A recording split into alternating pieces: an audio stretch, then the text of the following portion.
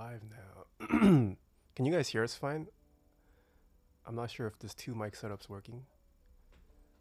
Can you try talking, Ryan? Sure. Hello, can you guys hear both of us? Am I audible? A little quiet. Should I get closer? Is that better? Actually, if it's quiet, it's a little quiet. Let me raise the gain. What about now? We can hear you great, but Ryan is quiet. I'll see if I can improve. Yeah, I that might a just little need to bring it in closer.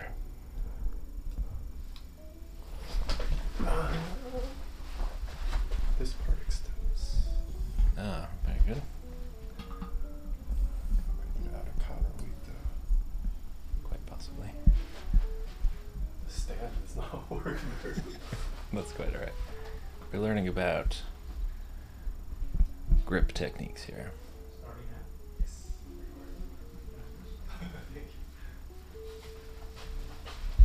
Oh, perfect. There you go. Not enough counterweighting.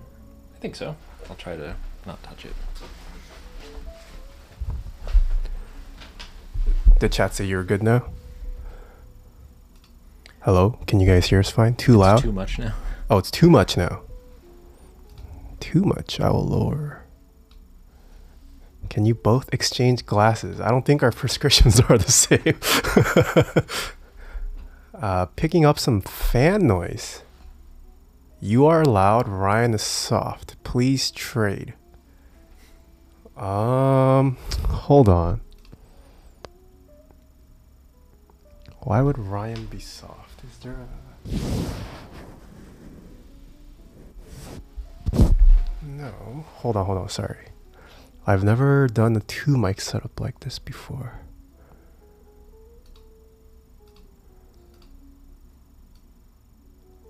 Can you try talking, Ryan? Sure. Is that This is better me for talking Ryan? now.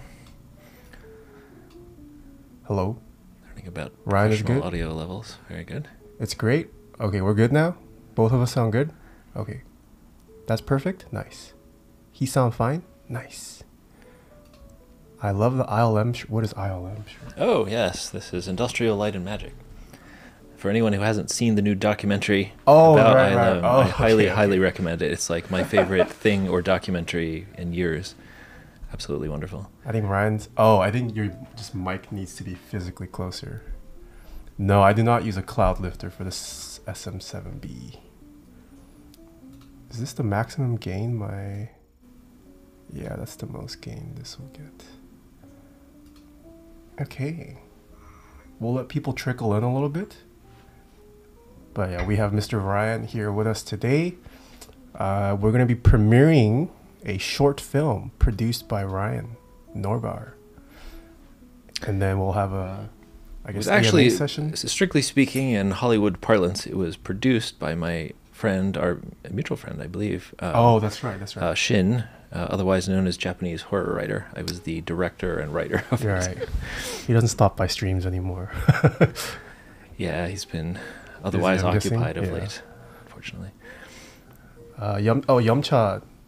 That's Andy. Yeah, I know Andy, Oh, of okay. course. And Says hi. it's a rare... I think it is often the case that I know many people who are here, but I don't recognize you probably by your your internet handle. We have Miss but- Cookie Curls in chat too. Hello.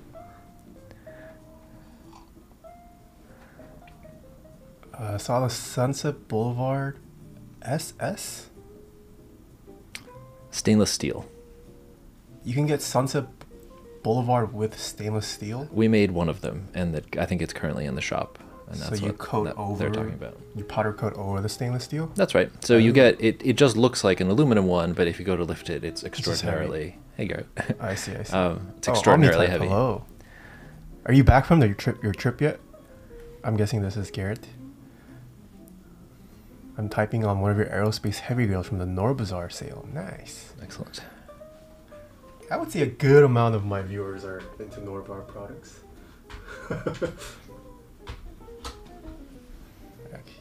Did you want to start with the premiering first, or? It's at your discretion, your stream. You're the professional Twitch this is your, person here. This is your video premiere, though. We'll still let people trickle in. Twitch has been a little slow with alerting viewers, so And sorry if I don't get to alerts today, as I'll be just talking with Ryan. But thank you to everyone who's been subscribing. Oh wait, Devin's here too. Devin, thank you for the 19 months. Omnitype with the 46. Thank you.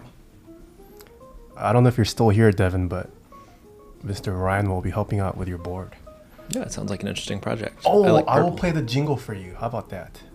Sounds good. It's not fully retro futurism vibes, but I could see it working. Just retro works for me frequently. Just retro? Okay, this is the jingle produced by Mr. Devin Morrison for me.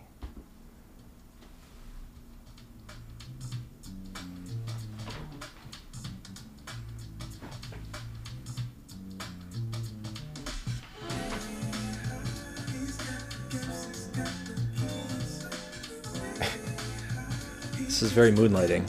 Moonlighting? What is that? Oh, you're not familiar with moonlighting? It's the best television show in the history of American culture.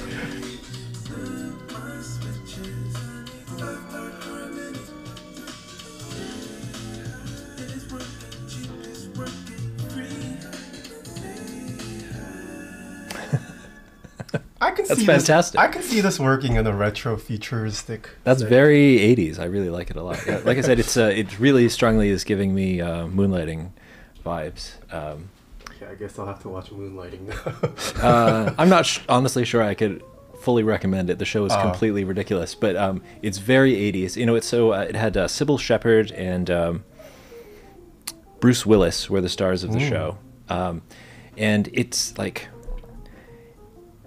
The interesting thing about the show is it was very sort of revolutionary in television in that they were constantly breaking the fourth wall and like talking to the audience, and it was very like recursive and self-referential and silly.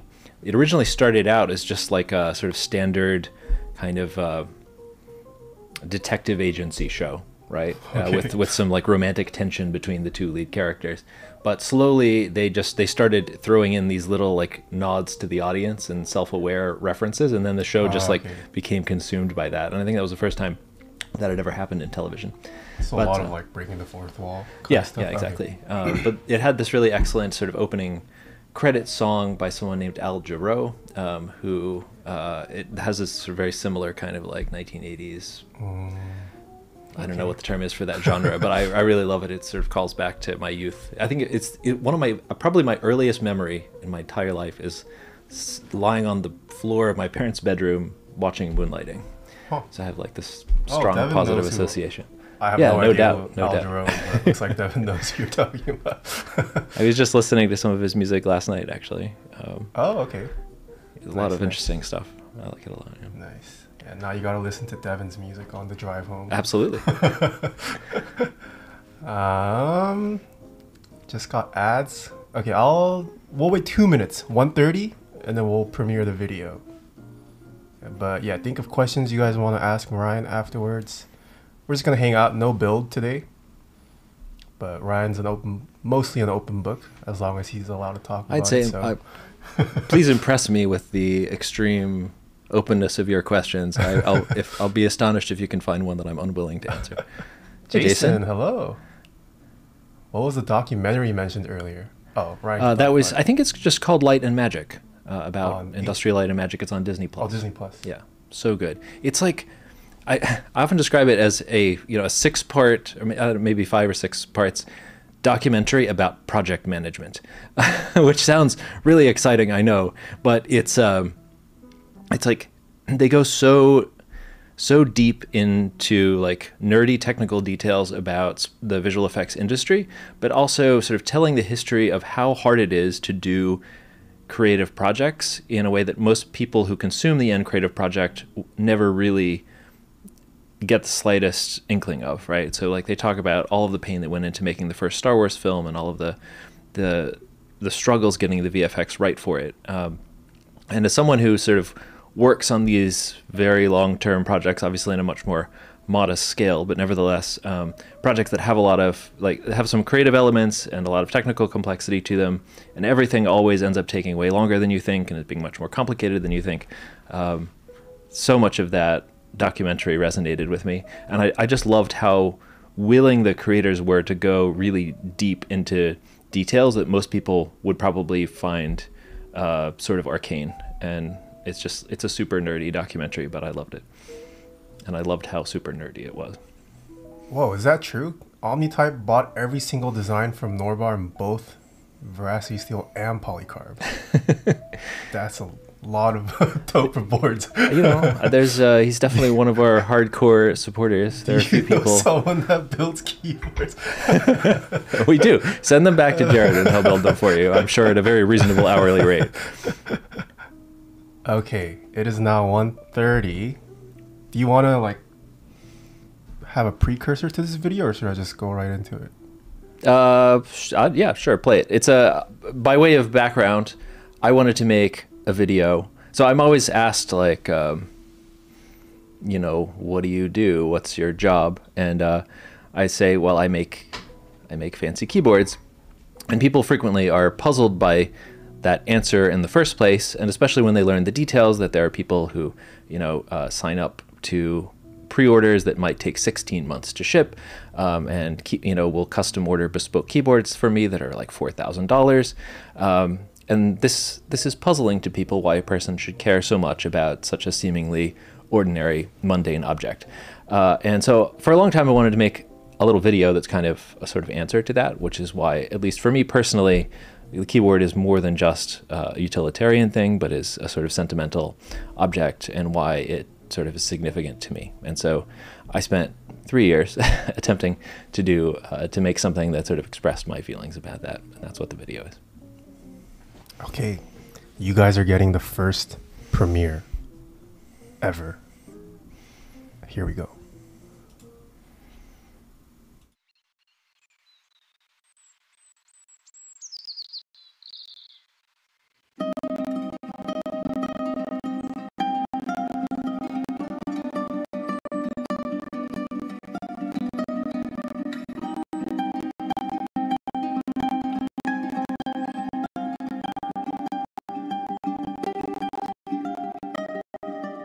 Do you remember the future?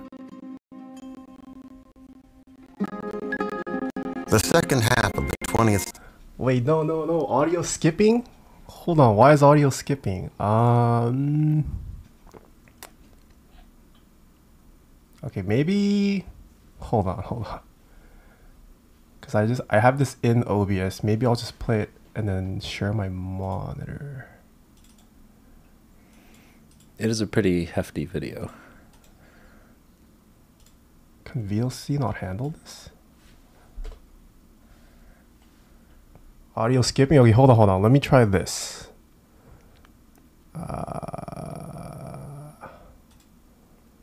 I'm gonna turn off all the overlays. Okay, hopefully this works. Are you playing the 4K version? Yes, this is the 4K version. Oh, crap.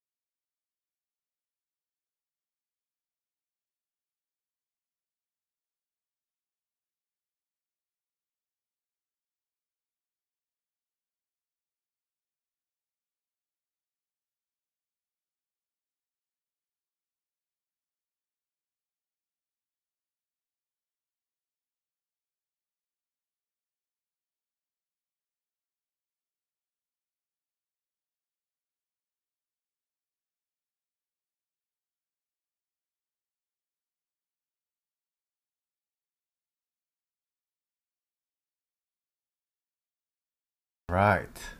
That was the video premiere. Thoughts, questions, concerns, comments? How can I share that? I just flipped it on my YouTube channel now. Oh. So if you just go to Google Norbauer YouTube or something, it'll be the first thing, I think. Yeah, it should be up on Mr. Norbauer's YouTube channel. And if you liked the soundtrack, it's available to stream on all the major streaming platforms, I think. Yeah, it's already. on Spotify and iTunes and probably other things. There's also actually, I think if you search for Forgotten Futures in YouTube and add AMAR, which is the last name of the composer, Armand Amar, you can get a just audio version of the music on his channel. He's an amazing composer, and I feel very fortunate to have been able to work with him. He's based in Paris. Mod Musings, hello. The score is such a highlight, very, very pretty. Yeah. Do you actually want to talk about it? Because I know that was probably like one of the biggest portions of the video, I feel like. Well, I mean, everything, it's as I was talking about before regarding the ILM documentary, every time you turn a corner in a project, you never know how big that little part is going to be. Mm-hmm. And I'm always saying, all projects seem for 90% of their duration like they're 90% done, and that was certainly true with this video. I'm like, because, so the way this usually works, it's called scoring to picture, right? So you finish all of the editing first. That's the way it's done with Hollywood films generally. And then the last thing you do is you hand it off to the composer, and the composer makes the musical beats match up with the cuts and emotional beats of the film. So I had this edit done many months ago, and I wanted to get some good music for it rather than just using stock music like I usually do. And I spoke to a number of potential composers for it, I had always loved Armand Amar's work. He does, particularly for French documentaries, these really interesting compositions that combine all sorts of like what might be described as world music, right? So lots of elements from different cultures around the world into compositions that have traditional like Western symphonic, like melodies in them. And then they're paired with a lot of documentaries that have voiceover narration. So, it's like simultaneously an interesting, memorable melody, but that doesn't compete with and drown out the narrator. So he was like the perfect person for this, and I'd always wanted to work with him, but I kind of was nervous to even approach him because I thought he would be like fantastically too expensive or not interested in working with such a small project as mine. So I explored all these other composers, and finally, sort of in exasperation at the exorbitant cost or sort of slow response time or whatever of these composers, I was just like, okay, whatever the hell, I'll send him an email and see what he says. And he was, he responded in like 6 hours. He's like, it sounds amazing. I would love to help, right? The price he quoted to me was very reasonable, especially for someone of his talent and skills. And in a couple of months, he turned that out. It was kind of amazing. When he sent me the mock-up, it could easily have been the finished piece. It was just that the video that Jared and I saw? Yeah, I think you saw an early sort of mock-up version, right. And that's just like something he just kind of casually threw together in his music studio. And I was like, okay, great, we're done. And he was like, no, what are you talking about? We're gonna record this with a 30-piece orchestra. That was just the mock-up. So in short, Armand Amar is amazing, and I'm very fortunate to have, worked up the courage to send him an email to ask if he'd be willing to work with me. Yeah. And if actually, I highly recommend just exploring his other music on Spotify. Like this amazing song called Cum Dederit from Cum Dederit. Cum Dederit. Yeah, type it's that out Latin. for chat. Sure. It's probably the most popular song that he's created on Spotify. So if you sort of sort songs by popularity, it'd probably be the first thing that came up. It's from this documentary called Home, which in the U.S. was narrated by Glenn Close, but is originally a French documentary with French narration, but it was eventually released here, and I think it has the best music that he's made by far. Yeah, we were actually supposed to go to Paris to actually film like the live recording session with Norbauer in the shot. I was supposed to help film some of the BTS footage for that, but that was the original concept, but instead we're just premiering this here today in Torrance, California. Yeah, but I don't know if you guys noticed some of the shots. some of the shots were used in my interview with Ryan. When was the Seattle meetup when we went to the center? It's 2019, really sort of just a few months before COVID began. Yeah, that was before the pandemic. Yeah. And yeah, so it took me, for 1 minute of footage, it took me 1 year of production time to make this film. Yeah. That was, of course, not all active time working on it, but nevertheless, in calendar time, that's how long it took. And so, you shot a lot of it at the Computer History Museum in Seattle. Someone, correctly guessed that that's where that was. Yeah. There's also this, so alas, that's not my house. That is a house in the middle of the desert in Joshua Tree. I live in Los Angeles. I wish I lived in the desert in a way, but I think it would be extremely boring to live in this house most of the time, but it is very beautiful.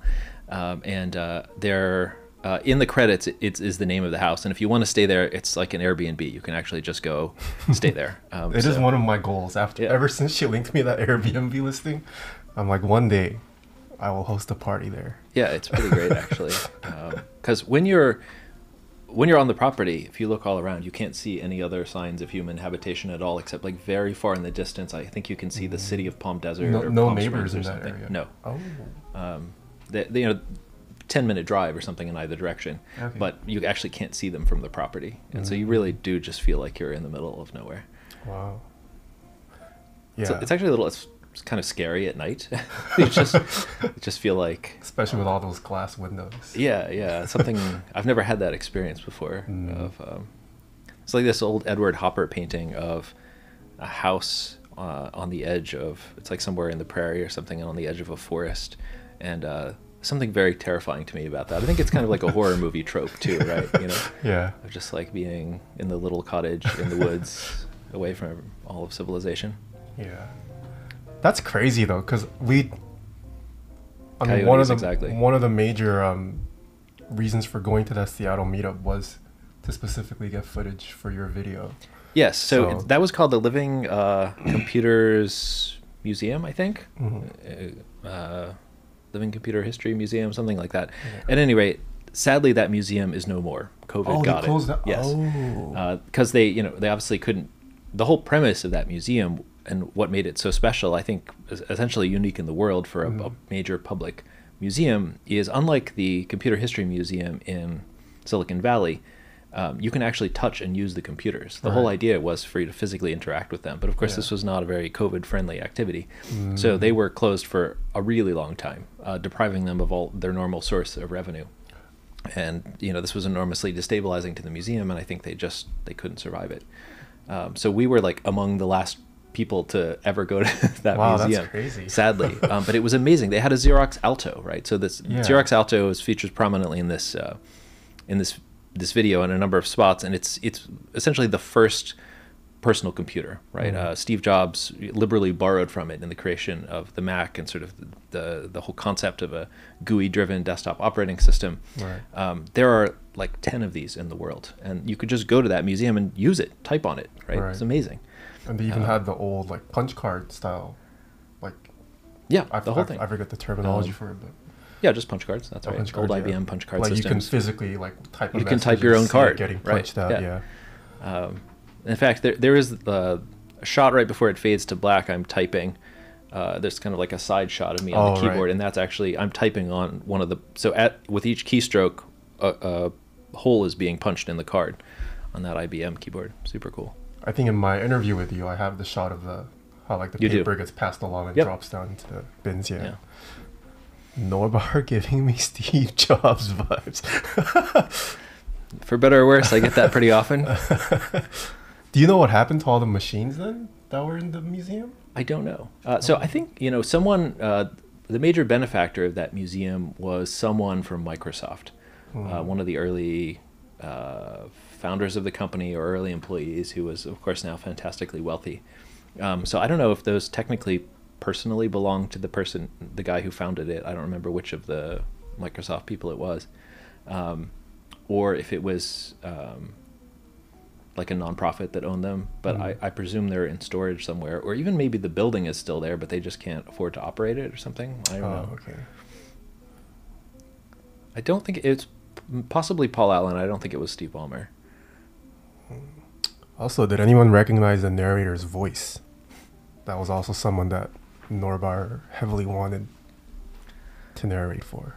Yes, so that Oh, was Mr. Kupo got it. Wow. It was Tuvok from he Star Trek cheated. Voyager. Ah. I think I mentioned that in my newsletter. Oh, okay. So he's also credited. But yeah, so he was actually extremely fun to work with, and he had never heard of this concept of a fancy keyboard and was very interested in it. And we recorded it at a studio in Hollywood, just like 10 minutes from each of our houses, and it's just it was a very cool LA experience. Shin helped me arrange it, and I explored various other Star Trek actors who are sort of a bit more famous, and they wanted unbelievable amounts of money to do it. And like I would be embarrassed to say the amount to save their face. I will not say the amount of money that some people wanted to do it. But actually, I will say Tim Russ was much more affordable. But in many ways, it was actually the ideal person for me. So I'm not a very good narrator or voice actor. So I tried recording it, and I just was never happy with it. Obviously, it would be better because they're my words. Be better coming from me, but I just couldn't credibly do it. It just sounded very hokey to me.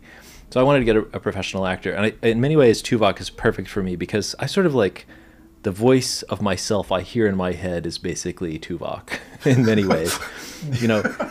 Tuvok is he's the voice you think in a way, yeah. Okay. It fits, so he's very he's the first true Vulcan in Star Trek.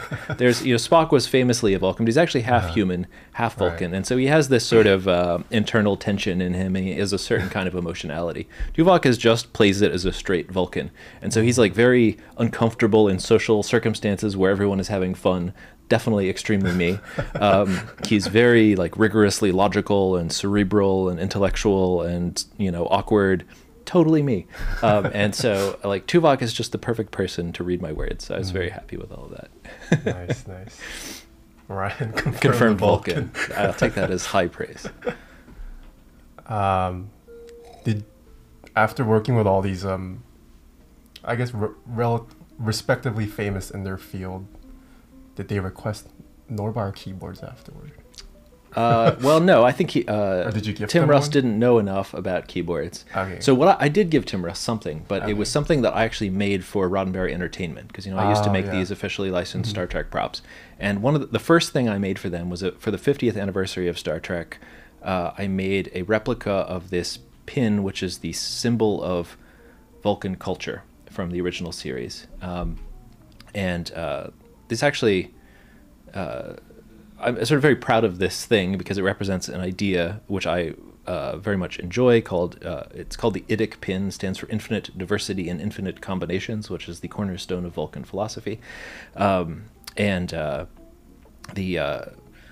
gave one to Whoopi Goldberg actually when she came to the convention in Vegas for the 50th anniversary, and then she actually wore it on stage during her stand-up performance the next night, and she talked about it for 15 minutes about how deeply meaningful this thing was to her and symbolic of why she wanted to be in Star Trek. So anyway, I had one of these left, and I gave it to him, and he actually recognized it and knew what it was because he had studied enough about the culture that he was supposed to be a part of that he actually knew something about it, which you can't necessarily say of a lot of the Star Trek actors. Right. So that's cool. That's to answer your question, Garrett, I do have an IMDb page, but that precedes making this film. I've made some props that were used in a Star Trek thing, and I'm credited in the art department for that thing already. We have, I think that's Jared Ornery. That's Jared, yes. Yep. Hi, Jared. And Daniel. I think he's driving back. Who's Daniel? Daniel is boyfriend Daniel. I've told you about him. Oh, okay. All right. We can open it up to questions if you're comfortable. Yeah, of course. Yeah, so if you guys had any questions for Norbauer or myself, or a question for both of us, if you could tag me, it'll highlight it in chat, so it's easier for Ryan to read. Boyfriend Brandon. Any Nice to news meet on you, the Brandon. Seneca? So news on the Seneca. Yeah, so the Seneca, for those who don't know, is my, I'm working on making a whole kind of new switch platform that is capacitive in nature and therefore similar to Topra and NIS boards, but intentionally sort of designed from the ground up for the things that we know the enthusiast community, the enthusiast community care about. And I think that, each of those other switch platforms has their own sort of quirky history that make them sort of accidentally great in some ways for things that enthusiasts care about, but there are a lot of things that I think could be optimized beyond the current form factor of those switches and sort of the platform around them. And so for the longest time, I've been making Topra aftermarket housings, and I enjoy that very much because Topra has always been my favorite switch and sort of just general keyboard platform. But it's somewhat creatively limiting for me. There are things that I would like to improve about it that I don't have control over because I don't make the PCB, I don't make the switches, the sliders, and all of that. So my sort of ambitious idea, or increasingly ambitious idea over the past many years has been to move away from making aftermarket housings to actually making keyboards that a person can buy and plug in and use, primarily because it will allow me to control all of the factors and and I'm not reliant on some other supply chain that I don't have any control over. So that's what I've been working on. This is another one of those, has been 90% done for 90% of the project types of operations. And the thing that has really held me up is the stabilizers. I really want to fundamentally improve keyboard stabilizers, and particularly I don't like the idea of having to have lubricated stabilizers, to have to lubricate stabilizers to get them to perform to some bare minimum standard of acoustic, performance. And so I've been working on solving that problem, and I have solved the problem happily. I'm currently working on filing a patent for my solution, so I can't necessarily give too much details yet until like next week. But I think I finally cracked this nut, as it were. But it has been an effort, a full-time effort over the course of the past 16 months, just solving this one problem, because I didn't want to use off-the-shelf stabilizers and then ship them lubed and then have the lube slowly erode away over time, or require people to the other thing also is just even getting them consistent within the board is really hard. Right. And so this whole project originally started out with my wanting to make a Cherry MX board and thinking about what are ways that we can automate switch lubrication and stabilizer lubrication so that you can get it consistent across the board and between assembly operators and things like that. And I ultimately just decided that that was not the best solution, that there are other ways of solving those problems. And so that's what I've been working on lately. And I think we're getting very close to being able to make the production tooling for these components, but it's still a few months out. So. Yeah, I got to play with the most recent prototype. We can't show it, unfortunately, but it looks promising. It's not like every other stabilizer that's just kind of tweaking tolerances here and there. What Norbauer is working on is actually a redesign of what we have thought of stabilizers to be, so be on the lookout. It's a different mechanical solution. Yeah, actually a different mechanism. A lot of research went into it too. I've been kept in the loop for it, thankfully. I eventually, so I did 12 months of my own research and development on this, and I got to the point where I think I fully understood the core problems. Mm-hmm. But there was just this tiny, little bit of improvement that I wanted to make that I just couldn't get right. Particularly, I was seeing binding in some circumstances that I just couldn't understand how to eliminate.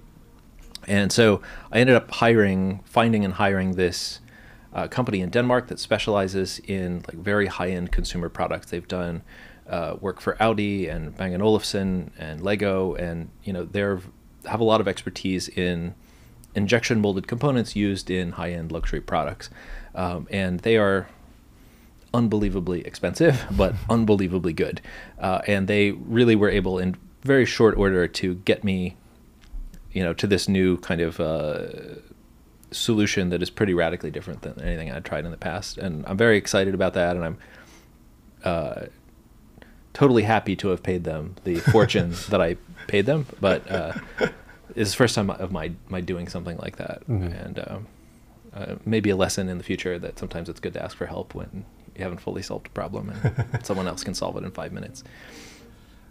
All right. I think someone earlier said. Sorry, I haven't been watching the chat closely. I've been trying to. Where was it? Someone asked, what keyboard do you daily nowadays? My daily keyboard is the same keyboard I have used since 2009 or something like that. The core of the keyboard, which is a Realforce 87U, where I swapped in the standard 45-gram domes to 30-gram domes for the alpha keys, and then I leave 45s on the modifiers.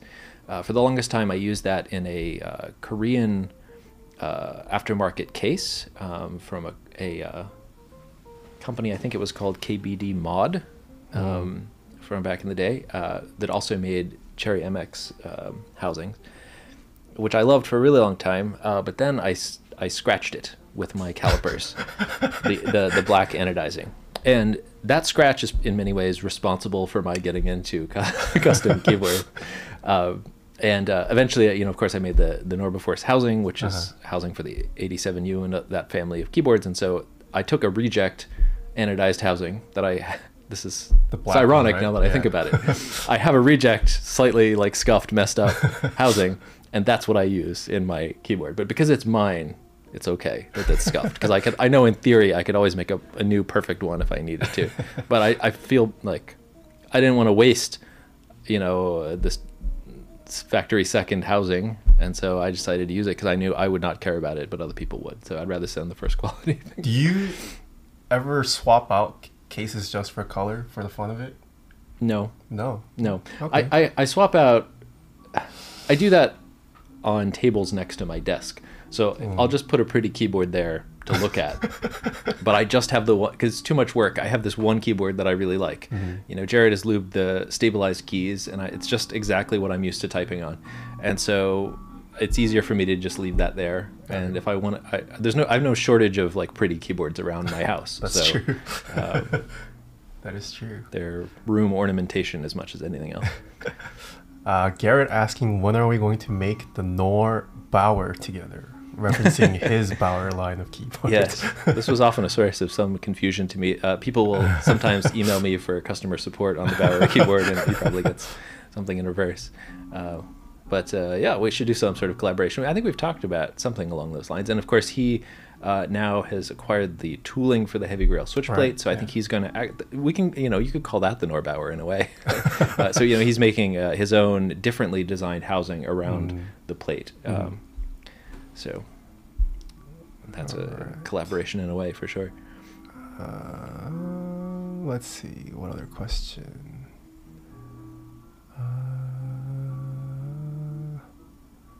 Ryan, crack the nuts so we can nut when we use stabs without lubing them. Okay. What are your and Ryan's thoughts on the Flux keyboard? I don't know if Ryan's familiar. I have no idea what it is. I'm sorry. I can show you real quick. It's a Kickstarter that's going on right now. Oh, I do. Yeah, I get Instagram ads for this. Yeah, it's kind of a recent trend we might be seeing with at least the more like gaming market-oriented consumers. But I mean, my take on as I said, I've actually seen this a lot because I get Instagram ads every 15 seconds for it, or maybe Facebook. But it's a little gauche for my aesthetic sensibilities. I don't like. Monitors are monitors and keyboards are keyboards. I don't look at my keyboard when I'm typing, as most people who have been using a keyboard for a while do. It's like conceptually cool. It's very like the original concept of the LCARS computer interface in Star Trek, which was supposed to be a self-reconfiguring set of keys on a flat surface. So conceptually I like it, but I just find it to be a little kind of, I don't know, ugly. But it's cool that it exists. I'm entirely in favor of that. Do you think this would make more sense in like terminal settings?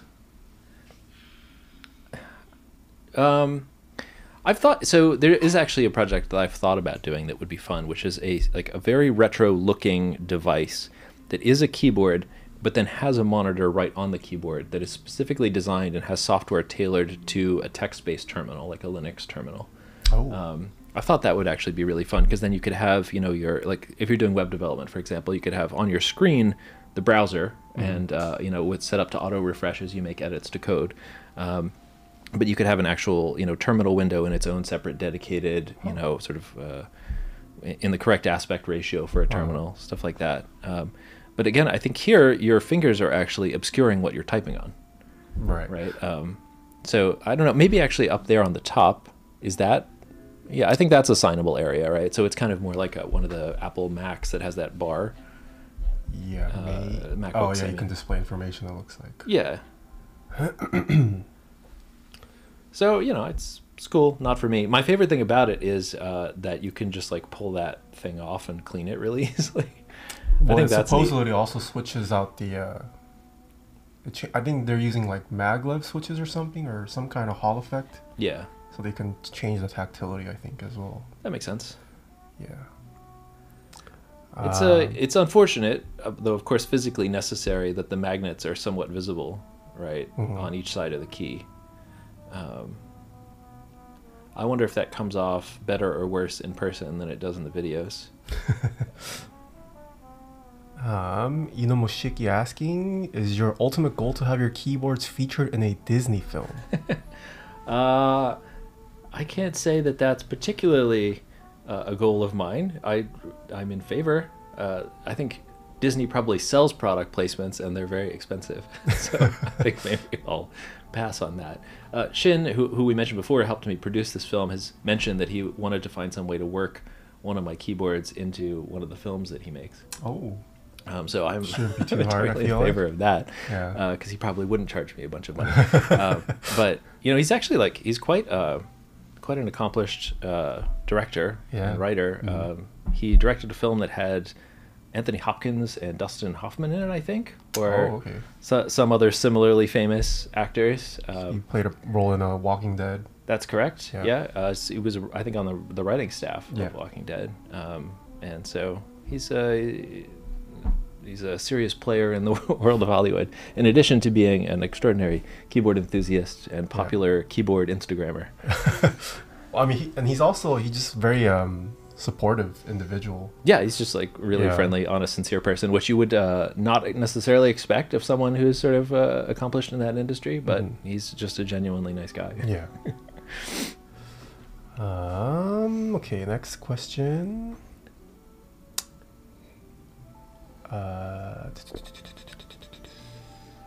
For Nord, what was the inspiration for the first Grail? Oh, for Norb, I'm guessing.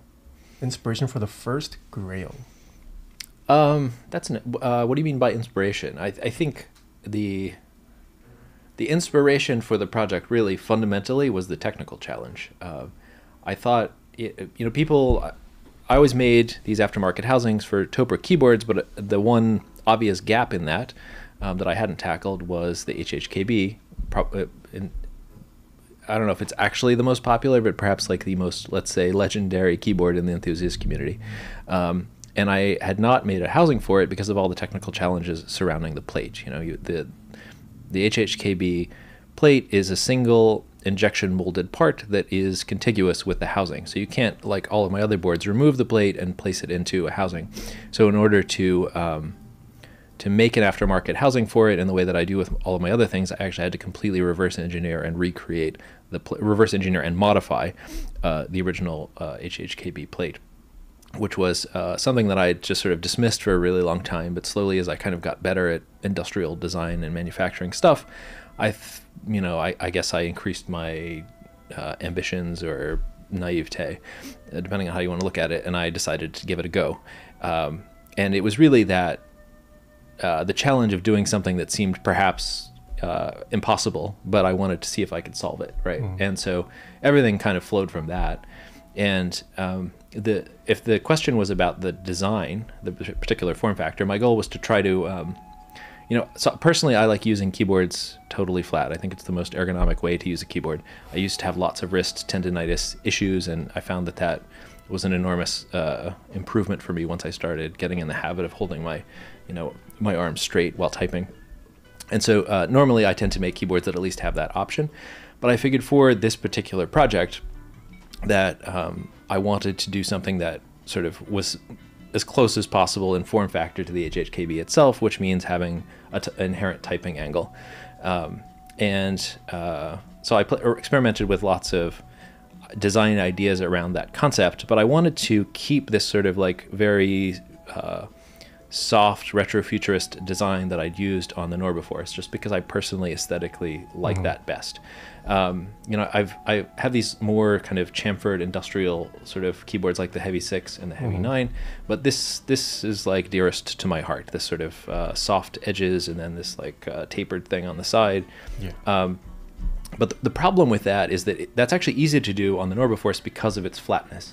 With this keyboard, because of the way the sort of compound angles come together, it's actually much harder to mill this shape. And so I always knew that this would have to be done on a 5-axis CNC machine. That's actually part of why they're much more expensive to make, even though they're smaller. But ultimately I decided that I kind of liked the aesthetics of it enough to be willing to make that compromise of having to greatly complicate the manufacturing process. So that's sort of the history behind why it looks the way it does and why it exists in the first place. A Pebble asking, what kind of modifications do you do to your Topra boards? Very minimal modifications. I changed as I mentioned, I changed the switch weight to 30 grams for the alphanumeric keys, because I do prefer that. I feel like my fingers can sort of glide over the keys faster and I can type more quickly with it and less effortfully. I do prefer lubricated stabilized keys because they are a little rattly if you don't. I think they're better than sort of stock Cherry MX ones, but nevertheless, it's one of these things that is, as I've gotten to know a lot of people in the keyboard community who care about these things, including you. I think you guys have sensitized me to a thing that I never cared about before. But I think I cannot use unlubricated stabilized keys any longer. Those are essentially the only modifications I do. I, in fact, don't even change to MX compatible sliders. I just use the black on black Topra keycaps. Yeah. Mine are extraordinarily worn by this point, especially the spacebar. It has like a little indentation where my thumb, fingernail rests in it. Yeah. But I kind of like that. I think for like the first 2 or 3 years that I knew you, still were using stock stabilizers and unlubed switches. Yeah, it did never bothered me. Yeah. I remember like we would talk, like hang out in the Kono office, and you would ask questions about like, why do you lube this and that? And I was like, you just have to try it. Yeah. Thanks for that. And now Ryan needs the lube. Yeah. And little did I know I'd spend 2 years designing my own stabilizer to solve this problem that was previously completely imperceptible to me. Sorry. Let's see. Will the stabs be for both Topra and MX? So the technical solution, yes, is compatible with both Topra and MX keyboards, and I probably will create an MX compatible set of stabilizers that can be used outside of my keyboard. But because my switch has an unusual design, I need to make a different stabilizer just for the Seneca and that new family of keyboards. Seneca will definitely not be below 1K, to answer your question. And so I will probably solve that as a separate problem, but the mechanical solution should work on Cherry MX boards as well. It will be difficult, though I won't say impossible, to make it compatible with existing plate cutouts. So it might require its own special plate cutout. For Luna, I'm pretty sure that's a Norbauer. No, that's not a Norbauer. So there's MX switches. 247? Right there. So this was actually a prototype for the MX board that I mentioned before.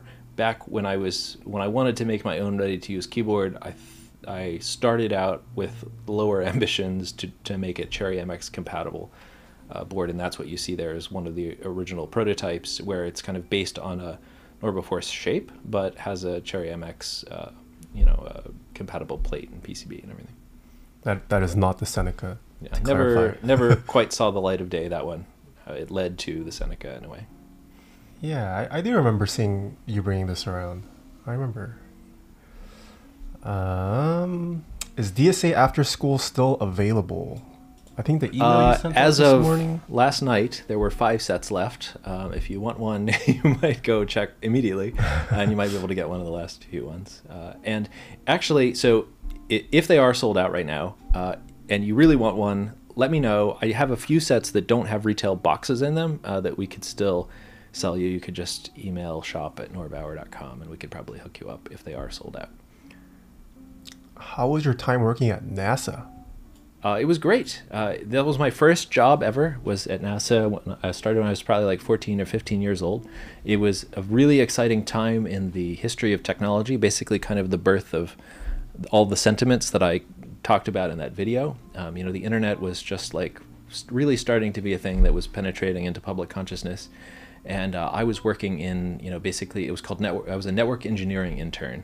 I think I was a freshman in high school. And so I got to learn all about, what today we would just call IT, setting up computer networks, how to do wiring closets and Ethernet and all of that type of stuff, which was very exciting to a young me. And also, I was working with people. So the facility where I worked is called the Independent Verification and Validation Software Facility for NASA. And their sole job was this very interesting idea, which is that for super mission critical software where bugs can cause people to die or billions of dollars to be lost, you need to take testing very, very seriously. And so the idea is to have a team of engineers who test the software who have no contact whatsoever with the team that built it, so that they don't share any common assumptions, right? Okay. And so basically they deliver the software and requirements documents to the testers. They don't know anything about the code internals, and they just try as hard as they can to break it with automated tools and manual testing and everything like that. So it was a very interesting concept that I'd never really known anything about before, and I was very interested in software, and as I have been for all of my life, and it was very exciting to get exposure to this like very high level, very professional version of software development, and also to be interacting with people who are working on these really cool, exciting things to me, like the space shuttle. So for example, there's like 10 people who would give the go right before the space shuttle would launch, and one of the guys who did that on every one of those conference calls was like, I helped set up his computer for him, right? Yeah. And it was very exciting for a young me. And so I worked there off and on, mostly during summers between school, like from my freshman year of high school until, actually I did the same thing the year between college and my first job after college. This facility is in California? No, it's in West Virginia, okay, actually. I haven't heard of that one. Okay. Yeah. I think I also interned at around 15, 14. Yeah. Closer to 15, yeah. We're kind of similar. precocious young nerds. What's your take on the classic IBM Model F PC AT layout? I'm familiar with what is AT? I can pull it for you. I actually don't remember what the acronym stands for. Oh, But this it's is the like- one it's like with the the classic- function row on the left, right? Yeah, it's like yeah. the classic IBM Model F keyboard. Yeah, I mean, I definitely used keyboards when I was in high school. Unsurprisingly, one of my favorite classes was typing class, which they were very modern. They called it keyboarding. And we typed. I learned to type. I learned to type fast on exactly this keyboard. So I have a very nostalgic attachment to it. I think, as a contemporary keyboard, it's not necessarily my preferred layout. I'm pretty accustomed to having, Control, Alternate, and Windows keys. But I mean, it's obviously a IBM buckling spring. I was most accustomed to the M. That's what I used as my home keyboard for much of my life. So just the overall feeling of that switch is very nostalgic to me, although honestly, the sound is a little grating to me as an adult. It's a difficult keyboard to use in an office with other people, but I still, I have a strong nostalgic attachment to it. So that whole family of keyboards I quite like. Was the question about the layout? Yeah, what you thought about the layout. You see actually in enthusiast keyboards a decent number of keyboards that have this left left function row thing, and I do kind of like it. It would take some brain rewiring for me because I'm quite used to using the function row keys. Use them a lot in like code editors and things like that for debugging and whatnot. But I'm not opposed. It should help you with reach, which might also be better for ergonomics. For those new to Toper style switches, what are some essential mods you recommend doing? I think they're good on their own. I don't like lubed Toper switches. They feel almost, unless they're done with a very, very light hand, they always feel a little sluggish to me. What about stabilizers? Well, yeah, as we discussed, I'm in favor of that. Okay. If you're willing to do it. It's a little tricky business because it's easy to overdo, and again, you get this sort of very unpleasant sluggishness if you overdo it. But you can always just wipe it off and give it a go again. You can watch Nathan's training videos. I always link people to them. Are you happy with how the Heavy Girl plate turned out? Did you ever consider other materials? So yes, I mean we actually did both ABS and polycarbonate. Polycarbonate for its transparency, although I've subsequently learned that there's transparent ABS. But PC and ABS have a very almost identical shrinkage rate, so you can actually use the same tool for both. So we did PC. I think it probably does have slightly better sound, or at least it gives it different sound. So we wanted to give people the option. I'm quite happy with how it turned out. I'm actually surprised that it came out as well as it did. It's made by normal manufacturing processes, so occasionally some of them aren't, exactly identical. Sometimes you have to especially you get I talk about this in the assembly video. You get this flashing sometimes where the parting line is, and you have to sort of sand it out a little bit. Yeah, and sometimes we'll get batches where the ejector pins on the back push a little bit too hard into the plate and will deform things a little bit, and you don't really discover that until you're actually building it, and it's very hard to detect in our inspection. But I would say overall, I never thought even making this thing would be possible. So the fact that so many people like it and so many people purchased it and seem to like it so much has been very gratifying and a little bit surprising to me, honestly. Will your new switches have both tactile and linear options? Sort of. I am of the opinion that 30-gram domes on Topra is actually sort of linear-like. And so you can sort of think of a standard 45-gram dome as, definitely having a tactile quality to it.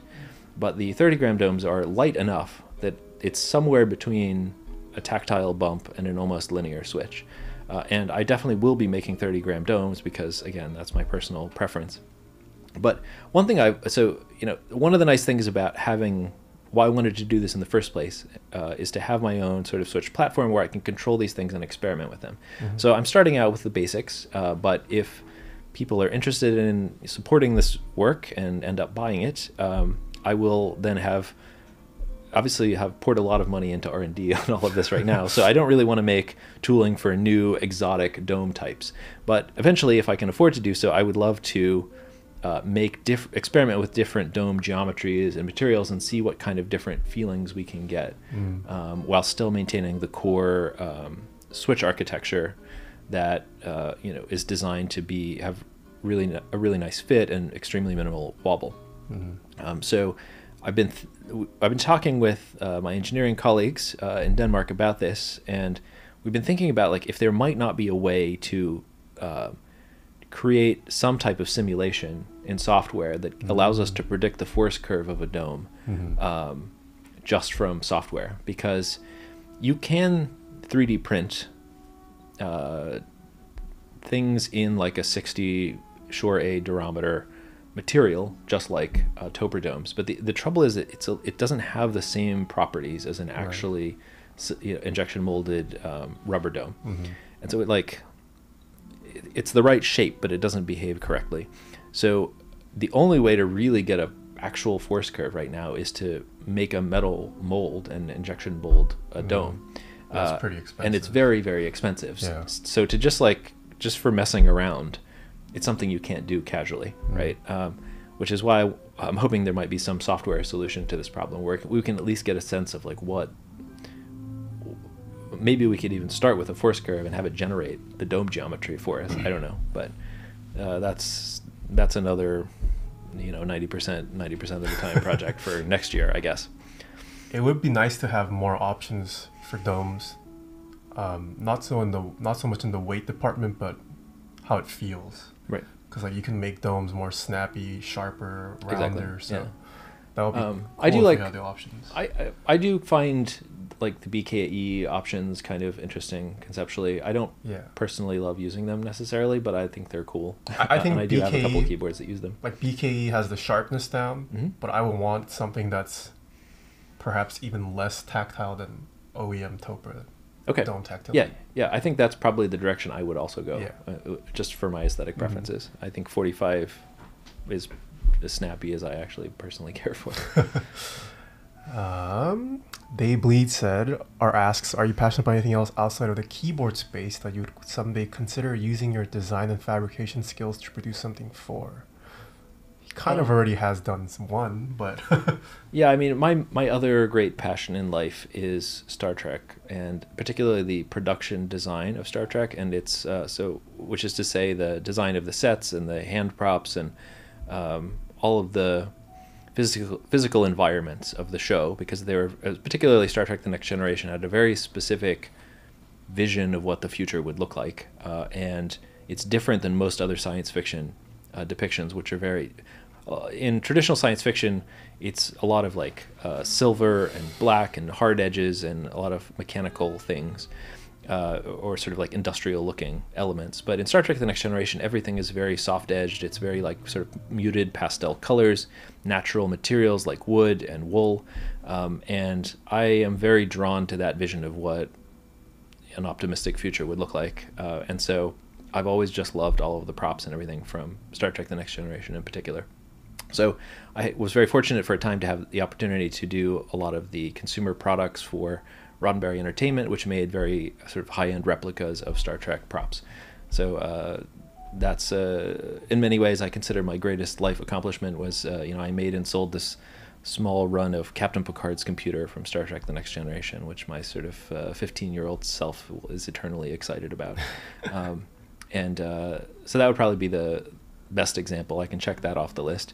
I do quite, I share your enthusiasm for camera equipment and occasionally have frustrations with it, and sometimes think about solving those. I have made like some custom brackets and things for Norbauer lighting controls and whatnot. Camera. I'm down. Well, not a camera. That is very ambitious. But even just like grip equipment and stuff. I've designed some custom things that I use around my own studio, and they're probably things that other people might use also. But I wouldn't know how to like reach those people who want to buy it. So I don't know. It's, I have keyboard problems. I can't deal with cameras just yet. With Seneca allowing for bespoke layouts, what layouts are you interested in pursuing the most? Sure. So I should clarify my terminology here. The Seneca is the first keyboard around my new Switch platform. So I'm referring to the switch and the stabilizers and the PCBs as like my Switch platform. I guess we could call it like Norbauer switches or something. The Norbauer switch? Yeah, let's not call it that. But that's an infinitely flexible platform around which specific keyboards can be built. The Seneca is a specific keyboard with a specific design, a TKL, that has a shape similar to the Norbaforce, but with some important differences. I definitely will, again, assuming that this doesn't bankrupt me and anyone buys the Seneca, I will move on to other layouts after that, of course. I would say I'm particularly compelled by the the FC660C layout. I find that to be pretty familiar to me. HHKB is a step beyond what I'm really comfortable using for a daily keyboard, but I'm sure I will eventually give in to the incessant requests for people to have that layout as well. I do find the physical form factor of it probably makes for the prettiest keyboard. It's very compact and the HHKB? Yeah, exactly. There's something about that layout that I really like, just from an aesthetic standpoint, even if personally it doesn't give me the keys that I'm accustomed to and want. So I'll probably do that. It's the thing with an HKB layout is it requires a little bit more complicated firmware to deal with the layers and things like that. but it's a solvable problem. Yep. For the Seneca, do you plan on offering different plate materials or mounting types like current custom MX designs? What do they mean by mounting types? So you mean like a lot of modern MX customs nowadays, they'll offer the user to mount it in different ways? Yeah, so you can. Interesting. A lot of boards nowadays you can either top mounted or gasket mounted. Some boards offer like 3 different mounting systems that you can just choose. So. Well, so my general approach on the Seneca is I'm trying to give you like a curated set of choices, right? Because I've tried lots of different approaches and I pick the one that I think actually is the best. So my approach on the Seneca for mounting specifically is it's top mounted with a cork gasket. That's it. There are no other options unless you want to make your own gasket, and I always will be. So a lot of products like this that are sort of in some ways my model for the new stuff I want to do is actually like a cameras in some ways, but their products are not what I would call particularly like modification friendly. Right. People do it, but it's not like it's not really an open platform. My goal as much as possible is to make things like the cutout for the gasket available on our website so that if people want to make their own thing, they can, and it won't be something where the warranty is void just because you opened the back of it. We want to, because I want to sort of acknowledge that while I want to make this something that's accessible to people who just want to buy the best keyboard, I want to acknowledge my sort of legacy and roots in the Tinkerer keyboard community and make the keyboard friendly to that. So people who want to experiment with their own gaskets, I want to try to make that, possible. There was another question related to mounting types. Oh, plate materials. Yes. Possibly. So I have a kind of philosophy about capacitive keyboards or Toper keyboards in terms of the plates. I really like flexible plates on MX keyboards, but I think that capacitive keyboards in general, Toper specifically, is really meant to have a rigid plate because the flexibility and the dampening comes from the switch itself, right? There's like softness and rubber in the switch, and so that's sort of where you get that, like the compliance from, rather than from the plate. And so I think all of the Senecas will probably come with brass plates because they impart that rigidity and they are definitely acoustically superior. So I've delved so deep into so many of these things. I hired an acoustic engineer to give me lots of advice about what sort of choices to make. And there's some unusual property about brass that makes it very different than even other denser metals like stainless steel, which is very acoustically absorptive, or I don't know if absorptive a word, but in any case, it tends to absorb reverberations in a very satisfying way. So with lots of experimentation with different plate types, I think brass is a good default choice. The only problem is that it's somewhat aesthetically limiting, but I've been able to figure out ways of getting like a brass plate to look like really nice silver color or really nice metallic black color, so that it looks just like anodized aluminum there's actually, so I think the default options will be silver and black plates and also like a white E-coat. The silver and black uses the same process that's used on Limo connectors, because those are both silver chrome and black chrome, which previously I didn't even know was a thing, but it's quite nice, and we've gotten really good cosmetic results. Well, I'm surprised you don't know that this thing. Leica has black chrome and silver. Well, yes. I mean, before Leica and Limo, I was not aware of that concept. Because chrome you associate with silver, right? I mostly knew chrome as this thing that people get on like car wheels and whatnot, right? And you think of it as it's very shiny, right? But there are different ways that you can treat it that give it a matte finish and can make it black or silver. And since I'll be using Limo connectors at the keyboard in silver and black chrome, I thought it made sense to maybe just pair those. Okay. How are you feeling? Can you do more questions? Or? Yeah, sure. Do you have any plans to produce a more economically priced keyboard, either electrocapacitive or MX? Would that be a matter on economics of scales, economies of scales to be looked at down the line, or is that not a consideration? I think I'm a bad person for that type of thing. I'm just like, somebody else would do that much better than I would. I don't know how to. I'm not very, as much as I aspire to be and am inspired by people who are, I'm not particularly good at business, and particularly things like logistics and squeezing out bits of margin from economies of scale or efficiencies. I'm just absolutely awful at that. I can do things that are weird and unusual that other people wouldn't do and that would not otherwise exist, but oftentimes that's just really expensive, and that's just what it is. I'm sorry. I'm sorry. I'm just bad at it. So probably not. I certainly would be welcome to, happy to work with people who have experience in that domain, to help them make something maybe that's sort of based around the technology that I've been developing. Entirely in favor of that. It's not my thing. Sorry. Would the Seneca have adjustable actuation point like No. APC on Toper? That is patented Toper technology that's currently in patent. So nobody else can do that currently. I see.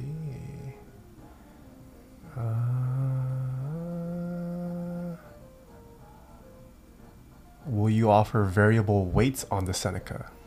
If we're talking about dome weights, then yes. Starting with 30 and 45 rough equivalents. I probably won't actually give numbers. I'll just be like light and medium or something. And then we'll do something heavier at some point later. But that will require a separate mold, so at some point later. Chubbies, hello. Hello, Chubbies. Did you know that the new ride at Disneyland, Mickey's Runaway Railway, has a character called Chubby? That is kind of like the mascot. You did not tell me at Disneyland. It's a cute little bird. I think I didn't learn it until Jared mentioned it to me. But is it the little bird at the end? that's right. Oh, yeah, okay. That's Chubby, and they sell like stuffed Chubbies now. Oh. Why did you choose wool dampeners over other materials? Just simply by experimenting and finding it to have the best results. I was originally going to use what's that thing the sort of squishy stuff that everyone uses? Poron? No, not Poron. Silicon? Cork? It's specifically like an acoustic dampening material. Oh, sorbothane. Yes, called sorbothane. Yeah. And I even went so far as to get a test mold made for it that specifically fit inside the heavy grail. But when I tried it out alongside a wool dampener, the wool dampener just worked much better. Wool is used a lot in acoustic treatment of like sound booths and things like that. So that's where I got the idea from. And I also tend to be drawn towards natural materials anyway. That's why I'm using a cork gasket on the Seneca. And so I aesthetically liked it better, and it seemed to perform better. So yeah, I have wool mats everywhere now. yeah, it's great. This is an interesting question. Would you offer retrofit kits for existing Norbauer keyboards so you can utilize your new Switch platform? Never thought of that. Well, that's an actually. interesting concept. Yeah. I don't think there would be anything technically to preclude that. Ooh, okay. So that is... You're the first person to give me that idea. Let me Yeah, meditate I on also it. have never asked around about that. That's very interesting. That would be also another way of making it more affordable. Right? That's true. If you can't afford the Seneca, but Right. you like the Norbauer aesthetic. Yeah.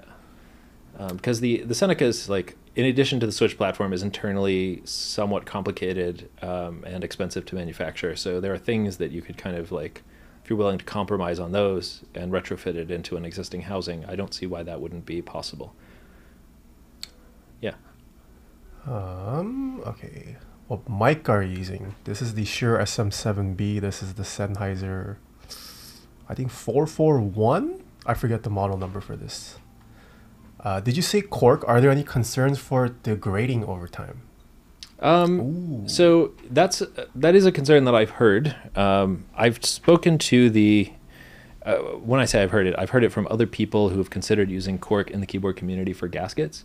But I've spoken to the company that is making these gaskets. They're here in the US, and they do all of my die cutting stuff. So like all of our bump-ons and things like that. And they have decades of experience working in this type of stuff, and they got started making gaskets in particular for like industrial applications, and they claim that the cork that they use is extraordinarily resilient over time because of the additives and rubbers and things that are incorporated into it, and that it shouldn't be an issue. Now, I haven't yet tested it in extremely humid environments or very exotic situations, but my feeling is maybe you'll be having other problems first if you're in one of those like very wet environments or something. But we'll find out, and if for some reason they all suck or something, we'll just send everyone new gaskets. That's fine.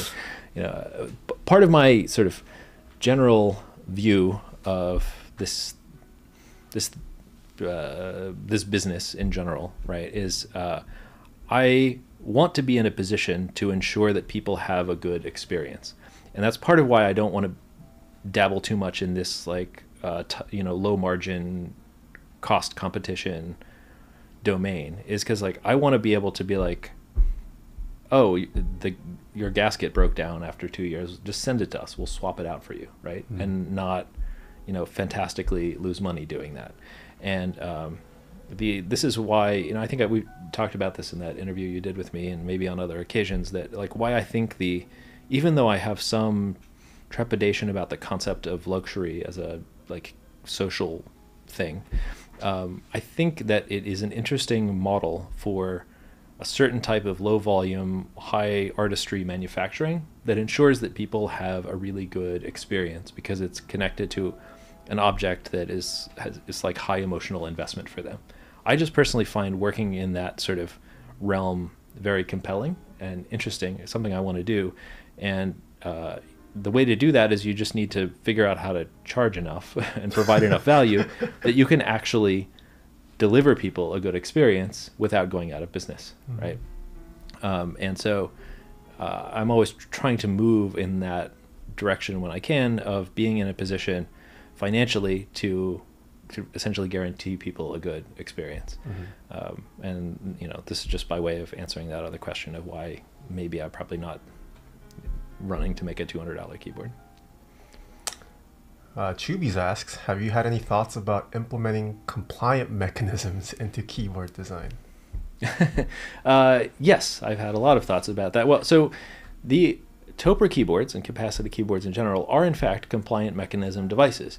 Are you familiar with the concept? Have we talked about compliant mechanisms before?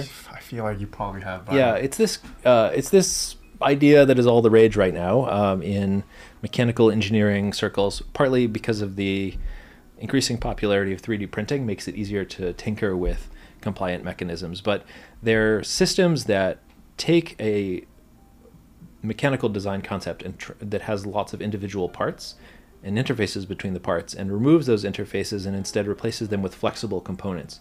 So you can make a sort of intricate mechanical design from a single part. If you just like, you can do it with injection molding or water jet cutting out of a single piece of metal. Okay. And so you can create, if you're like a classic example of this is a living hinge on a bottle of moisturizer or a tube of moisturizer, where you open it and then it flexes, right? Mm-hmm. That technically is a compliant mechanism because it takes something that would normally be a rigid mechanical device like the hinge on a door and mm-hmm. turns it into something flexible that performs the same mechanical function. But it can be injection molded out of a single part. And in fact, the domes on Topper keyboards are compliant mechanisms, right? You're using the inherent flexibility of the material to get a mechanical property that you want. And that might not even be achievable through purely mechanical means, or certainly not in that very confined space. I did look at lots of different compliant approaches for use in the switch and the stabilizers, and there were downsides to especially the like injection molded approaches, but I find compliant mechanisms very interesting, and I'm always looking for any kind of way to incorporate them into my designs. Any thoughts on new coating or finishing options for this project? Oh yes, we've been exploring those constantly for the past couple of years. While I'm working on the switches, I'm also working these other aspects of the project in parallel, and one of them is finishing options. I really am increasingly enamored of e-coat because it's, I've used powder over the years frequently because it gives, compared to anodizing, it gives an opaque finish, and so there are colors that are achievable with powder coating that you just couldn't do with anodizing or even paint, especially if you want the textures that we sometimes do. The problem with powder coating, though, is that especially, at least at the shops I've been able to find here in the United States, they tend to not use they tend to not coat it in a booth where they are filtering both the air going in and out of the room. And so there's in addition to the normal problems of not always a uniform finish, you occasionally get little surface particulates, and those drive me crazy. And people reasonably expect from us a very high quality surface finish, and so we have very high reject rates on powder coated parts. Sometimes it's been as much as 50%, I mean sometimes more actually. In the worst cases, this finish here of the retro refrigerator has always been by far simultaneously the most popular finish we've ever offered and the highest reject rate, hardest to apply finish. It's my favorite though. Yeah, it's many people's favorite. It's actually a favorite of mine. I love it. It's very on brand for me because it's kind of retro design, but it's also on this futurist object, and many reasons why I love it. But it's just really hard to get perfect. And so we have been finding powder coating vendors that can do higher quality surface finishes in like a very clean room application, right? And we're going to try revisiting this again soon. But like the retro refrigerator specifically, okay. Yeah, the sort of glossy one. That's great to hear. But one thing that has proved much more reliable is E-coat, because E-coat is actually applied in a tank underwater.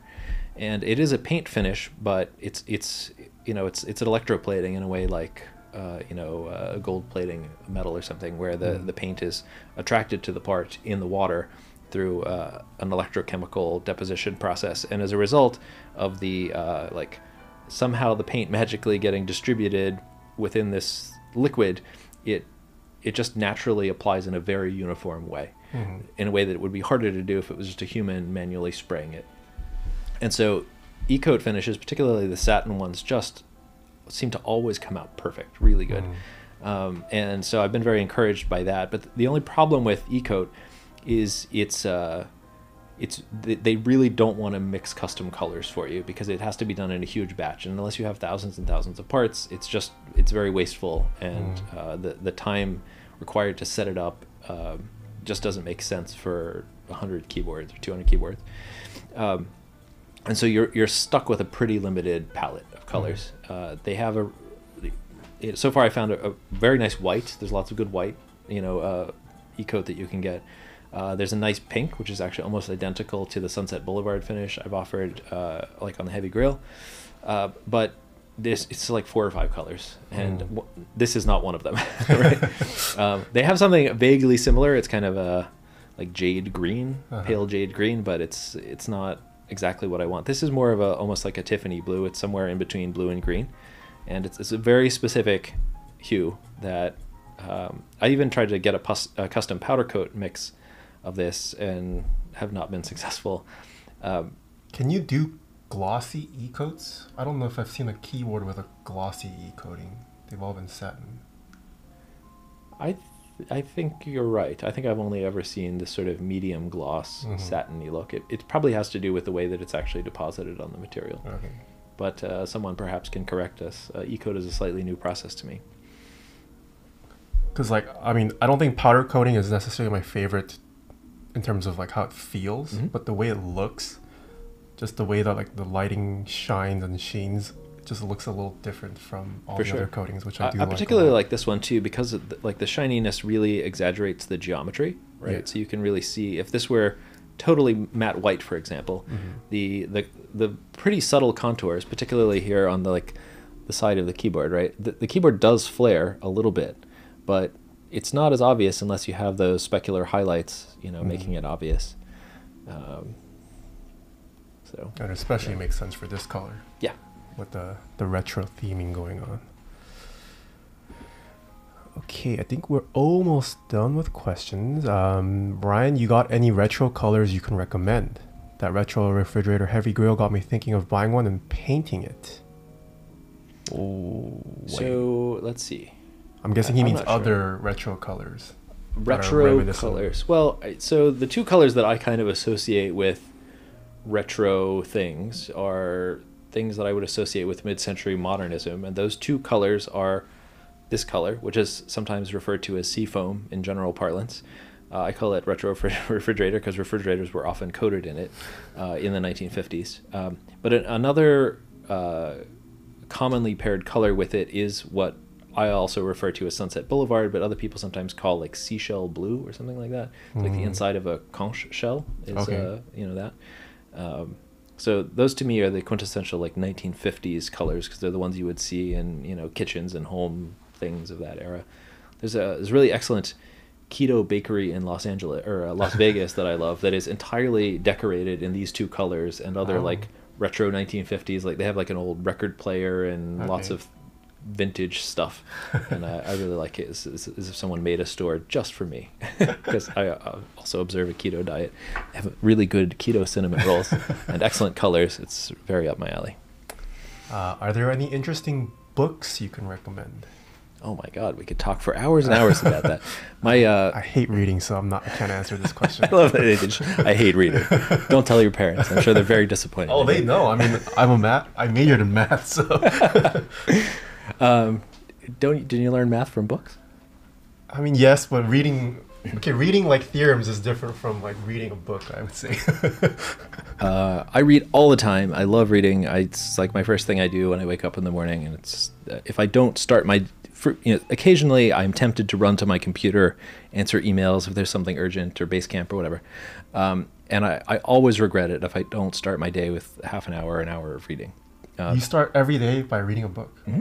Wow. Not a whole book, but a part of the book. I mean, yeah. Yeah, it's really an essential part of my at least weekday routine. So let's see.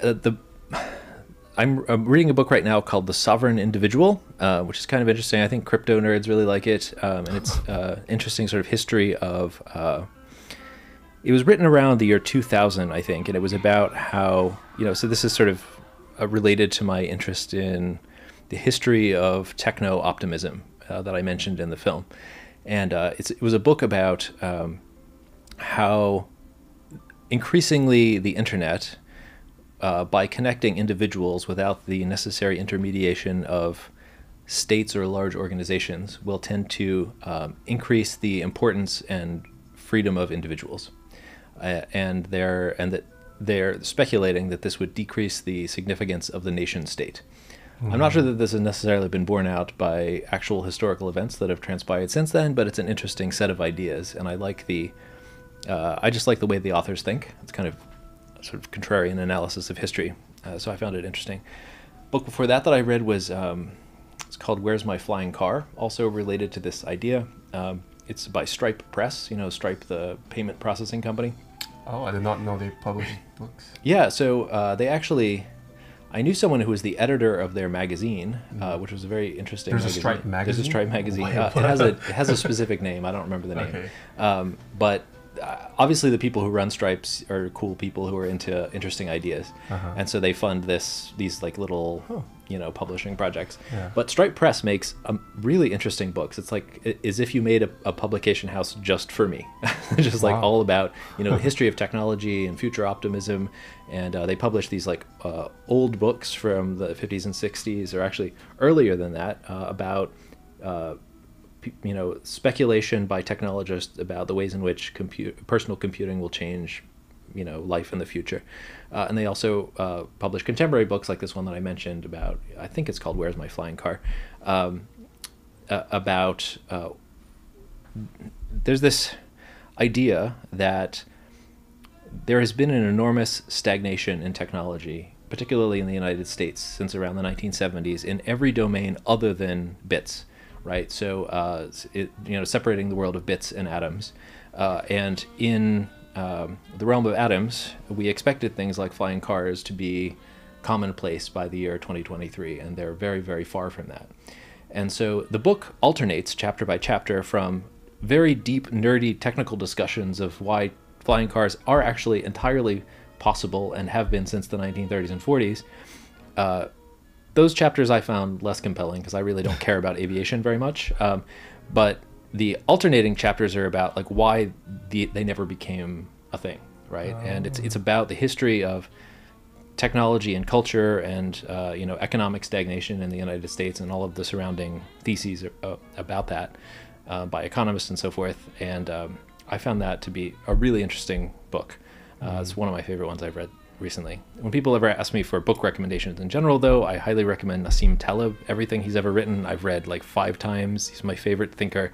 He changed my thinking about almost everything, especially since I came from this sort of academic background. And he challenges a lot of the sort of thinking and worldview of, you know, what I was trained to understand in academia. And my favorite type of book is always the one that changes my mind about something, you know, forces me to re-examine some assumption that I have. And I've only had a few such experiences in my life, but it is always the most exciting thing. I think I have whatever is the opposite of cognitive dissonance. I think I get excited when some cherished belief of mine gets ripped out of my hands, right? You enjoy that? And I've had that a few times, yeah. Okay. So like I read this other book called Straw Dogs, which challenged the idea of progress, right? So again, growing up on Star Trek, I really used to believe in this idea of like inevitable monotonic human progress. Humans society just gets better, technology gets better, and as a result, humans become better. And Straw Dogs just pointed out to me that that doesn't make any sense, and it doesn't agree with history, and is extremely implausible, wishful thinking based religion. And I was really sad about it. It like totally like sent me into a year of despair.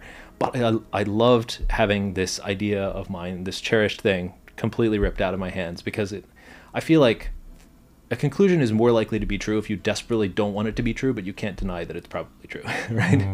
And so I'm very on guard against wishful thinking in myself, and I love it when I have my own wishful thinking challenged. And so that's always my favorite kind of book. And Nassim Taleb is great for those types of things. He kind of really challenged a lot of my beliefs in certain types of scientific rationalism, excessive scientific rationalism, or hyper-rationalism, as he calls it. So I highly, highly, highly recommend Nassim Taleb. And I could go on and on and on about books that I love, but I'll shut up now. Someone says consider Cerakote. Cerakote is definitely a good finish. I like it. The actual appearance of many Cerakote finishes is similar to E-Coat. The only problem I've had, and I've experimented with it with shops here in the US, is they have the same issue. Shops that do Cerakote tend to be the same shops that do powder coat. They tend to be smaller mom and pop operations, and they have paint booths, but they don't filter the air on the intake. So it is very common to get little particulates on the surface. You know, Cerakote is a spray finish, which is then baked, but otherwise it's the same as powder coating. And I've just never been able to get consistently satisfactory results with it, at least for applicators here. I think they're used to doing smaller objects that don't have flat surfaces, like firearms is a very common application for Cerakote here in the US. But that type of application is actually much more forgiving. You wouldn't notice a particulate on it in the way that you would on like the big forehead on a Norbauer. So that's just like the hardest thing to coat in any way, because the slightest, if you move a big flat surface under the light, the slightest deviation becomes very obvious. And the skills of powder and Cerakote applicators are often not challenged in this way. And so they'll always be like, yes, absolutely, we can do that. We do this kind of stuff all the time. Super high cosmetic requirements, and then always I do it, and then it's no good. Oh, okay. I just came up with a question for you. Sure. With how much trouble and money you have spent on like finding the right powder coater, whatever finish you're looking for, looking back, do you think it would have made more sense to maybe attempt to solve that yourself, like investing in a facility to do powder coating in-house to your standard? Maybe. You know, this is another thing I was reading about recently, this thing in economics known as the agency problem, which is that it's really hard, you know, it's really hard to hire someone to do something that represents your interests. Right. They necessarily have their own competing interests, and they're going to try to, you know, find some overlap between those. And so part of the issue is an agency problem. It is in the interest of the powder coater to kind of like slip in to the products they deliver me some that are maybe a little bit below what we agreed was the standard, and just see if I accept them, right? Because it costs them money to strip them and refinish the parts, and there's some risk involved because they can sometimes damage the parts, in which case then we'll have to like dispute about whether they should compensate me for the damage. And so almost invariably, like the first batch is great. Then there's this, phenomenon known particularly in international sourcing circles as quality fade, where they'll just slowly slip in some and just see if they say anything, right? Whether this is even at a conscious level or not, I don't know. But the doing things in-house gets around that problem, right? Although, you also have the same problem as an employer with your own employees, right? But at least the interests are somewhat aligned, because in theory, the people who are working with you, who you could even like hire someone who's been a professional powder coater, and they have some greater investment in your business rather than just a client that they can tell to go away. So it does sort of solve that problem, but I think wouldn't. A lot of the powder coaters that I worked with are genuinely like really trying, right? And I just think that to do it very well requires extremely high-end, expensive equipment, and thus really high volumes to justify the acquisition of the equipment. To build a true clean room, right, is extremely expensive, and I'm never going to have the volumes necessary to justify that, right? So I've thought about buying CNC equipment for the same reason, and it's just like you have to be, especially the expensive thing about a CNC machine is not the machine; it's hiring a competent operator to program it and run it, right?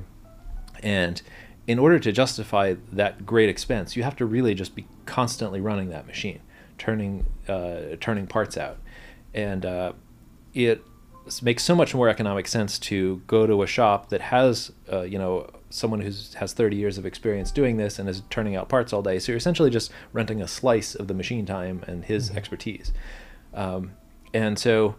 It's one of the great challenges of keyboard work is it's inherently very low volume. So you have to figure out how to meet unbelievably high expectations of community members who are all trained to have cosmetic expectations from companies like Apple that are working at volumes of millions of parts, and you have to try to get comparable quality at some sort of conceivably feasible price with 100 parts, but the scale is fantastically different, and the types of resources that are available to you are fantastically different. Right. So my solution to this has been to maintain extremely high cosmetic standards and just to lose huge amounts of money by not sending the things that aren't as up to my standard. Okay. Ideally, I would like to fix that problem, but one thing at a time. I got stabilizers to make. Got it. Have you ever talked to the space holding folks? Space holding? I don't even know. Previously space cables. Yes, I know. Yeah, because they are now official Cerakoting. Whatever. I don't know if there's something like that for powder coating. Cool. Yeah, I mean, I think again, it would be. Are they using it on their own parts, like the fittings? So yeah. Yeah. So again, it may be an issue of their never having experienced trying to coat a big flat part, and they might discover that it's more challenging. But look, anybody who can give me good finishes, I want to talk to and would definitely be down for. But so I went to a powder coater in the Bay Area, and I sat them down, and I said, okay, no, really, I've had this conversation 20 times with 20 different powder coaters. These really have to be perfect. You can charge me whatever you want, literally whatever you want. Just let me know, and I'll figure out how to make it work. They're like, absolutely, this is our specialty, right? We do this all the time. We work with NASA, we work with Tesla, we do all these things. No problem. What Class A finishes is blah, blah, blah. I wrote up a 30-page document with pictures of this is not okay, this is not okay. All of the problems I've ever had in the past, I have a picture of. No problem. We got the docs and everything. They did work for, and the agreement was, you charge me whatever you want, but if you send me something that is a reject, I'll send it back, and you're going to refinish it for free, right? And after a year of working with us, they fired us. They're like, we can't hold this standard. It's just too much. And that's 100% of my experiences end up that way. I see. Slowly, they stop answering my emails. They're like, yeah. I appreciated that at least they were honest with me. Usually it's just a slow ghosting. But they were just like, no, we're sending all your stuff back. We can't work for you anymore. Sorry. It's too much. We can't. No. Such is my life.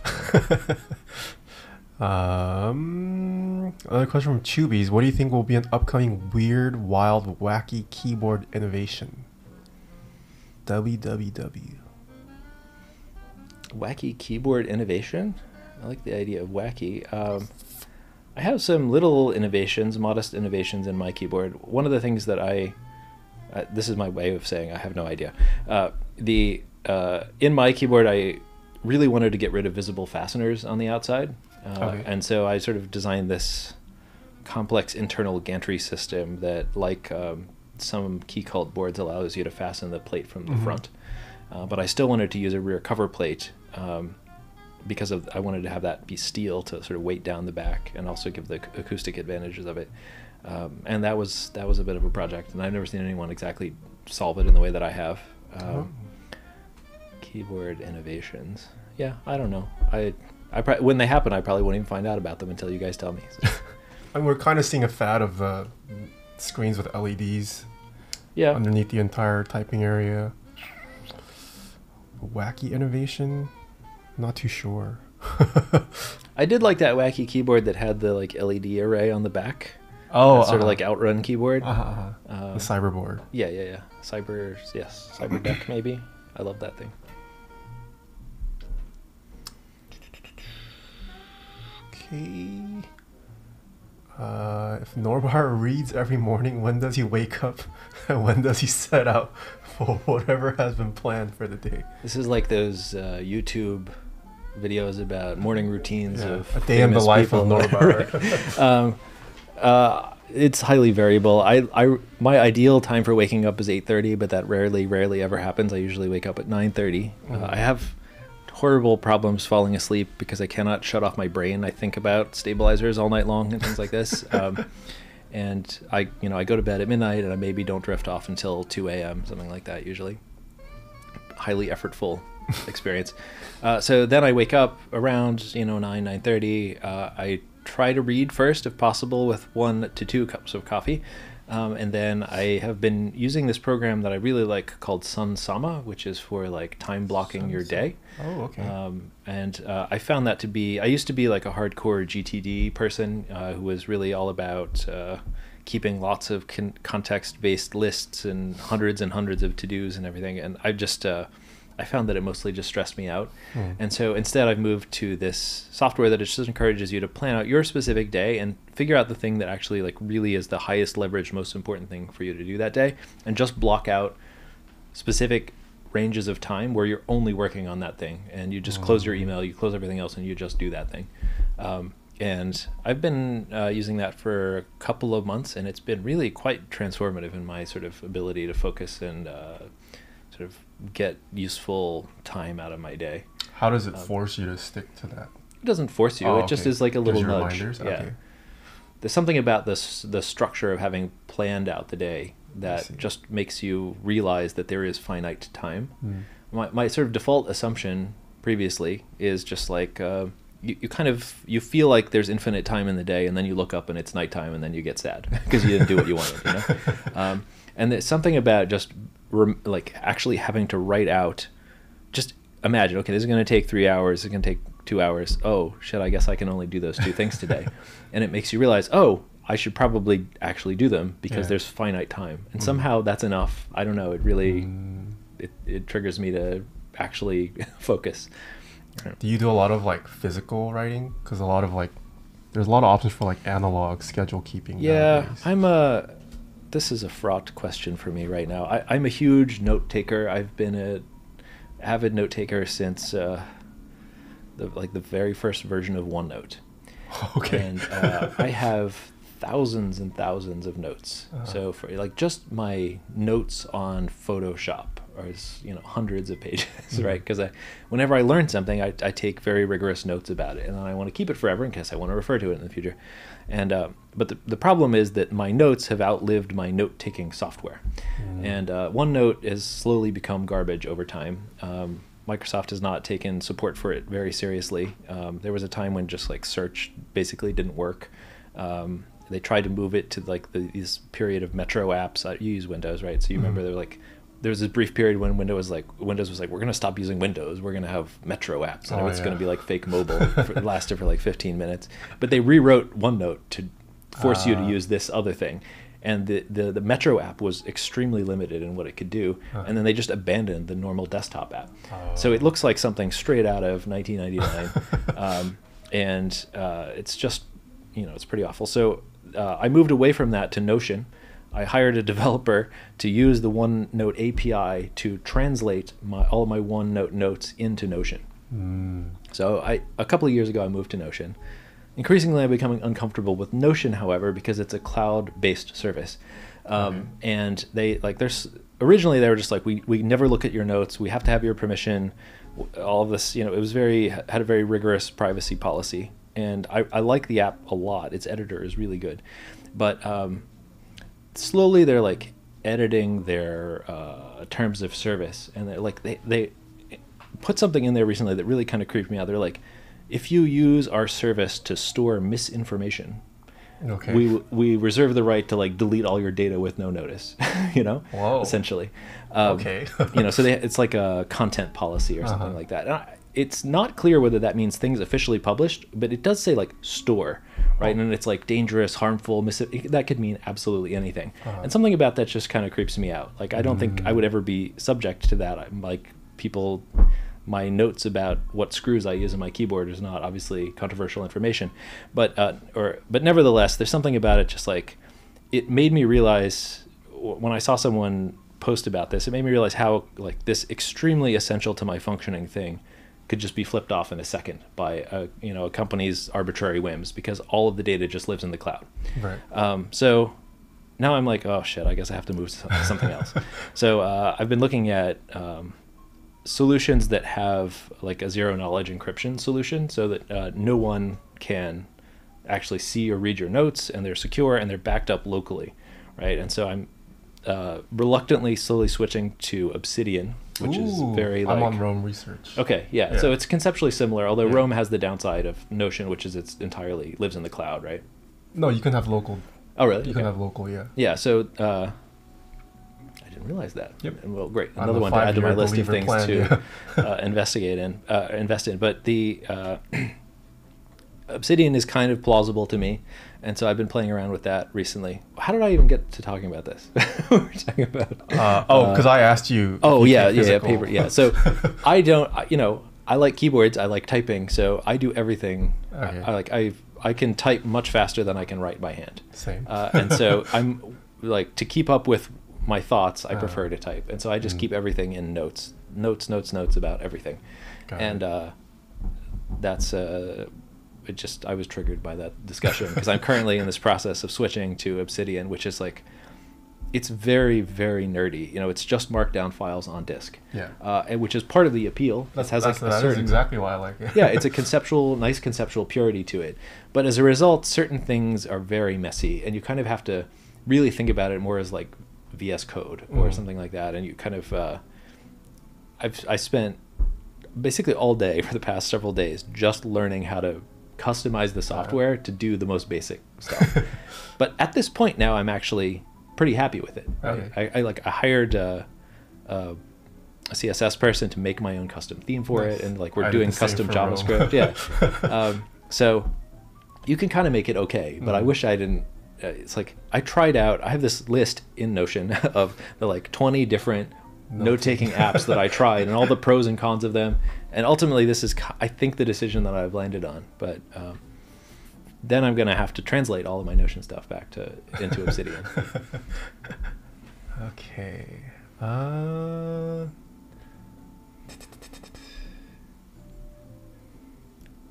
Do you see? So, hello, Lens of Lucas.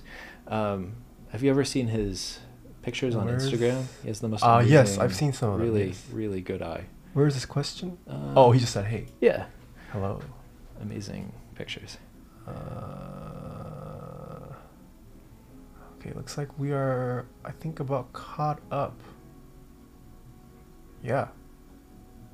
Notion had something that made me switch off of it completely. I think it was something weird with copy-paste. So I switched to Obsidian. Yeah, I think the reason why I went with Rome Research over Obsidian was mostly for the aesthetics, and then just the community around that's like developing it stuff for it.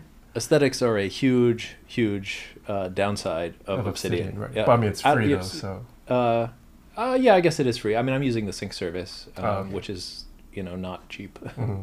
That's their business model. Yeah. But as I said, you can. The great thing about Obsidian is how great and bad thing about it is how extremely customizable it is, right? Mhm. So the default out of the box experience is kind of okay-ish, Yeah.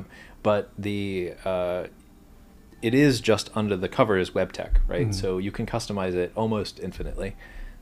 So in some ways that's better, but I should play with Rome. Yeah.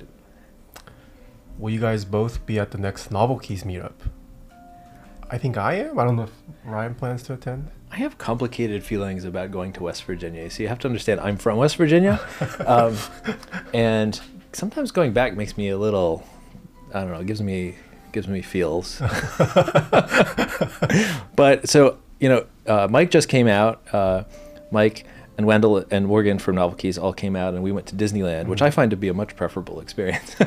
I feel like we haven't had a big LA meetup. We have not. If someone doesn't do it, I may have to organize it, but I really don't want to. Someone please do it, because I remember, what was it, 2019, that meetup at the brew pub or whatever. I really liked that. It was very large, and it was kind of very chill experience, and it was actually in LA. So Right. There are Orange County meetups, but people are not going to really fly from around the country to then drive to Orange County an hour or whatever.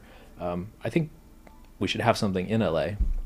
So people can fly in for it. Is kind of trying to fill that role right now. Sure, I'm in favor. This year they're hosting it in Pasadena. Okay, yeah, Pasadena is so- excellent. I love Pasadena. Actually. Yeah. What unwatched movie are you most excited to watch? Unwatched Indiana Jones 5 or whatever. Yeah. Oh, I haven't been keeping up with movies. I know John Wick 4 just came out. What is it? John Wick. Oh, okay. 4. Yeah. I always loved Indiana Jones as a kid, and they're making a new movie. I'm sure it'll be absolutely awful. But It's Spielberg, right? yeah, that's And right. a couple other And directors. George Lucas. Yeah. Do you think it'll live up to expectations? I don't know. I don't know. The pattern is so far that they alternate good and bad ones. So maybe this will be the good one. Have you tried using ChatGPT for your work research? Yes, I use ChatGPT kind of once or twice a day. I feel like it's not interesting as artificial intelligence. It's not credible. The only takeaway I get I feel like the narrative around ChatGPT is kind of silly. It doesn't make me impressed with ChatGPT's intelligence. It makes me unimpressed with how predictable humans are. That just a little bit of statistics on large data sets can so easily replicate all the drivel people spew out. But it is a nice interface into the internet. So, there's certain questions that are highly SEO spammed now if you search for them on Google. Mm-hmm. So basic accounting questions. I've been doing my 2022 taxes, which is always a miserable experience, and frequently have to, get answers to things that have objective answers, like how do you do this thing in Xero, or what's the correct accounting category for this sort of transaction. And searching for stuff like that, it's also Excel spreadsheet formulas and stuff. If you search for that on the internet, you will just get websites that only exist to lure you in via search engine optimization to show a page full of ads. And somewhere buried deep in the text may be the answer to your question. ChatGPT has read all of those pages and distilled the information. And so you could just ask it, and it will more or less give you a correct answer. And so I find it useful for that.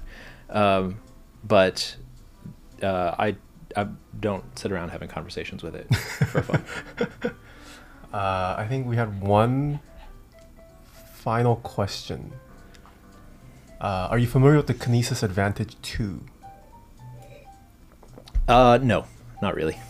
It's the board that kind of has the concave holes on either side. Yes. And you type. It's usually- I'm familiar with the there's usually Kinesis one keyboard. I don't know is the 2 a new one? I think the 2 is just a more refined version. Okay. Yeah.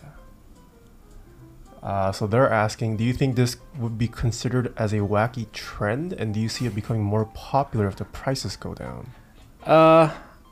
So my intuition on this keyboard has always been, having, with the qualification that I have absolutely not looked into this, is that it is, as with a lot of ergonomic keyboards, I feel like it is a manifestation of what Nassim Taleb would call naive rationalism. I think somebody came up with what they think is ergonomic, but I'm not sure that they necessarily have a lot of research to prove that it is obviously superior. And that is my intuition, having not looked into it at all. And so as a result, I've kind of, have historically always steered clear, because Microsoft had a pretty popular ergonomic keyboard for a long time, and it does come at a little bit of a cost. I find them a little bit more awkward to type on, actually. So if I'm going to retrain myself in the name of improved wrist health or something, like, I want to know that there's actually a rigorous sort of scientific study to show that it's better, and I don't know if that's true for any of these keyboards. So perhaps some of you do, but I'm kind of pessimistic when it comes to typing habits. I don't think we're ever going to escape QWERTY until like the next big leap in how input devices are. You mean until we basically completely departed from physical keyboards? Yeah, I think agree the next that. thing is just Neuralink or something like that. Yeah. Like no one wants to even move away from QWERTY. And then something like this is even like, it's even more of a jump. Like, even if you can get keyboards like this for $10, I don't think anyone's willing to change decades of muscle memory. Yeah, this is another example of why Nassim Taleb's writing is applicable to everything. He has this concept which he refers to as the Lindy effect. It refers to this, I think, a diner in New York City that has been around forever, that is not particularly good, but it just continues existing because it has existed for a long time. And it's this general principle that the longer something has existed, the more you can reasonably predict that it will exist. So so the provocative example of this is like Kindles versus books. If we're to go 200 years in the future, which do you think will exist, books or Kindles? The Lindy effect would suggest that books are more likely to exist. I'm probably not doing the best job of articulating it, but you can certainly look up that section of, I think it's probably in the book Anti-Fragile, possibly The Black Swan. I think that something like this probably applies to the ANSI keyboard layout. I think that we can expect it to probably exist for a long time in certain applications, right? Doesn't mean that it will be the dominant thing, but by virtue of its having existed, it is more likely to, persevere than be supplanted. And so I think among programmers, for example, and people who do certain types of work, QWERTY keyboards will be around for a very, very long time. Yep. And even, as a niche thing, it will probably continue to exist even after it's lived out its practical usefulness, as with mechanical watches or film cameras, things like that. There are people who will have a nostalgic attachment to it and will just enjoy the exercise of doing it in this antiquated way. I probably will be one of those people. Yeah, I mean, I have personally tried to learn other layouts, or try all these wacky layouts that are more ergonomic and whatnot, and some of them I can see a reason for it, but then nothing else is adjusted for that, so I have to come up with workarounds to live with this new layout or new form factor. So I ended up going back to QWERTY just because it's more convenient. Yeah, for me at least. This is one of the major themes of all of Taleb's work, is this human impulse to hyper-rationalize things and to want the world to be ordered when the world is in fact extremely chaotic. And everything is the result of path dependency and history. And humans cause a lot of unnecessary suffering for themselves by trying to stuff the messiness of reality into these sort of hard-edged boxes, right? And I will confess that has long been my impulse, right? I always like things to be perfectly sort of ordered and rationalized and organized in a certain way. It's part of my, my training in sort of like logical philosophy and in the philosophy of science, and I just want everything to be a certain way. That's my normal, way of dealing with the chaos and anxiety of existence. But a lot of Taleb's writing is like challenging that impulse and showing that in many cases it's actually not only not useful but counterproductive. Yeah. Okay. I have a nostalgic attachment to you too. I still remember the first time I met Chubis. When was the first? I vividly remember the first time I met him. I don't know if I told you that story. I think it was at your house. Was that my house? I think Okay. you and Chubis had become friends or like gotten to know each other first. Okay. And then I happened to be over at your house too. Okay. And then That was was that the time that we went to Disneyland? no, I think this was Different? some Okay. this was Okay. probably some NorCal meetup. Yeah, I met him when I was going to the Pittsburgh meetup, and I was Oh, like okay. walking out of the front door of the hotel, having just checked in, and somebody was like, "Norbauer, is that you?" or something like that, which was the first time that had ever experience had ever happened to me, and we ended up going to dinner and becoming very good friends. Before keyboards, what was your work? I've had many things that I have done in the past. My first first high school job was NASA. Then I worked at the CDC doing research in experimental psychology when I was in college. After that, I went to work for a member of the British Parliament as a foreign affairs researcher and speechwriter. I came back to the United States and started a startup, a web startup, sort of in the Web 2.0 era, around 2004, 2005. Which was an online dating company, which I subsequently sold to OkCupid, which has now become part of Match.com. After that, I started a software consulting company specializing in Ruby on Rails, and then I started a little side business called Ruby Rags, which sold like t-shirts and apparel and other merch related to Ruby things. And then after that, I started dabbling. Intending to be sort of like retired and having fun, I started dabbling in industrial design related things like Star Trek props and keep customizing my own keyboards, and that accidentally became this business that I'm currently engaged in. What writings are you referring to? Nassim Taleb? Nassim Taleb has a collection of writings that collectively are called the Inserto, which refers to the fact that the overall theme is dealing with uncertainty. How do we make decisions when we don't know all the facts? And underscoring the fact that we usually don't know all the facts. And within that book, there are several volumes. The first one is called Fooled by Randomness. The second one is called The Black Swan, probably his most famous book. After that is, I think, a short book called The Bed of Procrustes, which is a bunch of short aphorisms. Then there is the Anti-Fragile, probably my favorite book in the series. And then after that is Skin in the Game.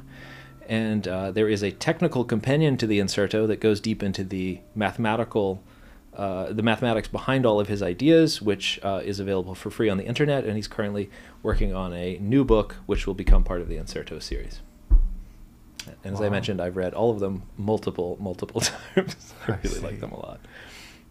There's something about so he's from Lebanon, not a native English speaker, and he has a very quirky way of writing that I just really enjoy. Wait, influences Seneca. Yes, of course. In fact, that's why the keyboard is called the Seneca. He introduced me to the philosophy of Seneca. In many ways, you could argue that Taleb's writing is, especially in the book Anti-Fragile, is fundamentally Stoic in nature, and he's obviously explicitly a great admirer of the Stoics and how they thought about risk, randomness, and uncertainty. And of the philosophers who are generally considered Stoics, Seneca is the one most interested in that sort of theme, and he is, in addition to being, I think, Taleb's favorite Stoic, he's certainly become mine as well, which is why I've decided to name the first keyboard after him. I would be down for a Mandelbrot next. Okay. He personally knew and was quite fond of. He personally knew Mandelbrot. I believe okay. so. Yeah. Very famous mathematician. Yes, and he talks a great deal about Mandelbrot in The Black Swan, and sort of fractal math was his interest, right? Yep. All right. I think that's no more questions that I see. I apologize to everyone. I've been too busy blabbering to pay close attention to what you've been saying in the chat. No, that's fine. I've been reading chat, so. Anyways. Oh, okay, one final one. Is there a place to get caught up on the announcements, Ryan? Huge fan, have a Grail and a Norbaforce, from Mr. Georen. Yeah, so the best place, honestly, to keep up with what I'm doing is to just go to my newsletter list. So you can sign up by going to norbauer.com/list. I technically have a Twitter account, and I very occasionally post things to it, but I've always kind of hated Twitter, and so I don't do that as regularly as I should. You must hate it a lot right now, then. What Musk is doing. I'm not sure that you could possibly have made it any worse. So I don't actually take a strong opinion on it. I'm kind of like neutral on the loving hating Elon Musk thing. He's obviously a little nuts, but in some ways I think a little nuts is maybe what we need right now. But anyway, the norbauer.com/list, you can sign up for my newsletter. I'm kind of like thinking, so I do, as I mentioned, I do all this reading all the time, and I just don't really do anything with it. And so I've been thinking about maybe sort of splitting my newsletter off into here are keyboards you can buy newsletter, and here's my random thoughts newsletter. We've talked about doing a podcast or something. What might be cool is, I'm guessing you take notes on the books you read. Yeah. You can share that like Obsidian page or Roam Research page. Could do. I would subscribe to that. The volume is pretty high. I mean, I would rather much read a condensed version than the entire. Sure. Personally. Well, my idea was I would provide an even more distilled version where I'm just kind of like giving you my take on the book in a few paragraphs. Or Norba News. Norba News. Yeah.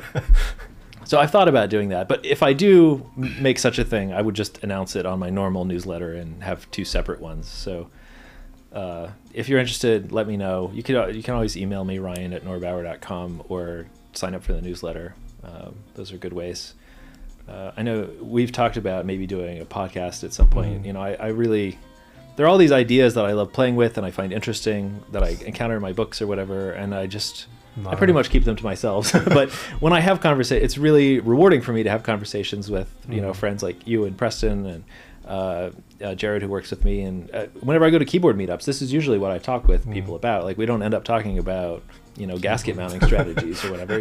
We end up talking about philosophy or technology or all these other things that I'm very passionate about, and I'd love to find some way of like connecting with other keyboard people around those shared interests. Yeah. But I haven't quite worked out exactly the approach to do that yet. We could maybe even implement offshoots of Keep Talk. Yeah. Or like non-keyboard categories on Keep Talk. I think those exist, but they're not extensively used. I'm sure there's a photography one. Oh, I have not seen that one. I'll have to check it out. Yeah. I think Huey created that because he's also okay. Yeah, Ryan's also very active on Keep Talk. We are also technically board members, right? Even though we don't do much. I don't know anybody's that active on Keep Talk, but it's my little refuge from the rest of the keyboard internet, which I intentionally ignore. Yeah. All right. Well, that's been 2.5 hours. We should probably let Norbar free now. But once again, if you guys thanks for checking out the video. If you guys weren't here in the beginning of the stream, the Norbar short film is already live on the Norbar YouTube channel, so go check that out to give him a subscribe. Do you have videos on there? I know there's a couple There's a few. Like tutorial videos on your products, but... The video of me that most people have seen is the one, your interview with me. Okay. Yeah. Also go check out my interview with Ryan on my channel. One of my personal favorite videos. Any parting words? Anything you want to plug for yourself? No parting words. Thanks for watching my video. It's very self-indulgent and whatever, but... Okay, one final one. What does Norbauer like hip-hop? I can't say that I'm familiar enough with it to say either way, honestly. I have extraordinarily, embarrassingly limited musical tastes. I really love the film Star Trek: The Motion Picture. Came out in 1979 as an amazing musical score by Jerry Goldsmith. I've listened to that thousands and thousands of times. I put it on all the time when I'm working. And then like the next closest album is maybe 1/10 of as much as that. And then the next closest album is 1/10 of that. I listen to the same things over and over again. All right. But yeah, that was our little hangout with Mr. Norbauer. Make sure you guys subscribe to the newsletter to be notified of when his future projects come to fruition. Join the newsletter. Norbauer.com/list. Norbauer only those things logarithmically. Yes, that's right. Thank you. Oh, you like Jimin? I do. Yes, I think we talked about this. Okay, maybe okay. On your last stream. Okay. I'm great, medium BTS enthusiast. Okay. It was Jared who mentioned that. He's the one who sort of got me nice. into it. There was a time when everyone who worked at Norbauer and Co. was some level of BTS enthusiast because, TJ is very, very into BTS, and Jared slightly so. And it was something that kept me going through the pandemic, was just like watching BTS videos because they're so over the top ridiculous. Yeah. But yeah, I like him. All right. Yeah, that's it for this stream. I guess we can raid someone. Do you remember what a raid is? I do remember what a raid is. Ooh, okay. I learned that last time I was on your stream. Am I coming back tomorrow? I might not stream tomorrow. If I don't, I'll see you guys next week. If I do stream, I'll see you guys tomorrow. You can pick anyone from this list. I don't think any keyboard person is online right now. Well, who's this guy? Is he drawing? He is drawing, yes. I like drawing. That's awesome. I didn't realize people did drawing on Twitch. Okay. I like his hair too. He's drawing on just paint. We can raid Mr. Peter Park. Peter Park. Okay. Yeah, hopefully you guys enjoyed this. Once again, if you haven't seen the premiere, it is live on Norbauer's YouTube. And if you liked the soundtrack, also available to stream on Spotify. What board is he using? I'm not sure. Okay, I will start the raid now. I'll see you guys next stream. Bye bye.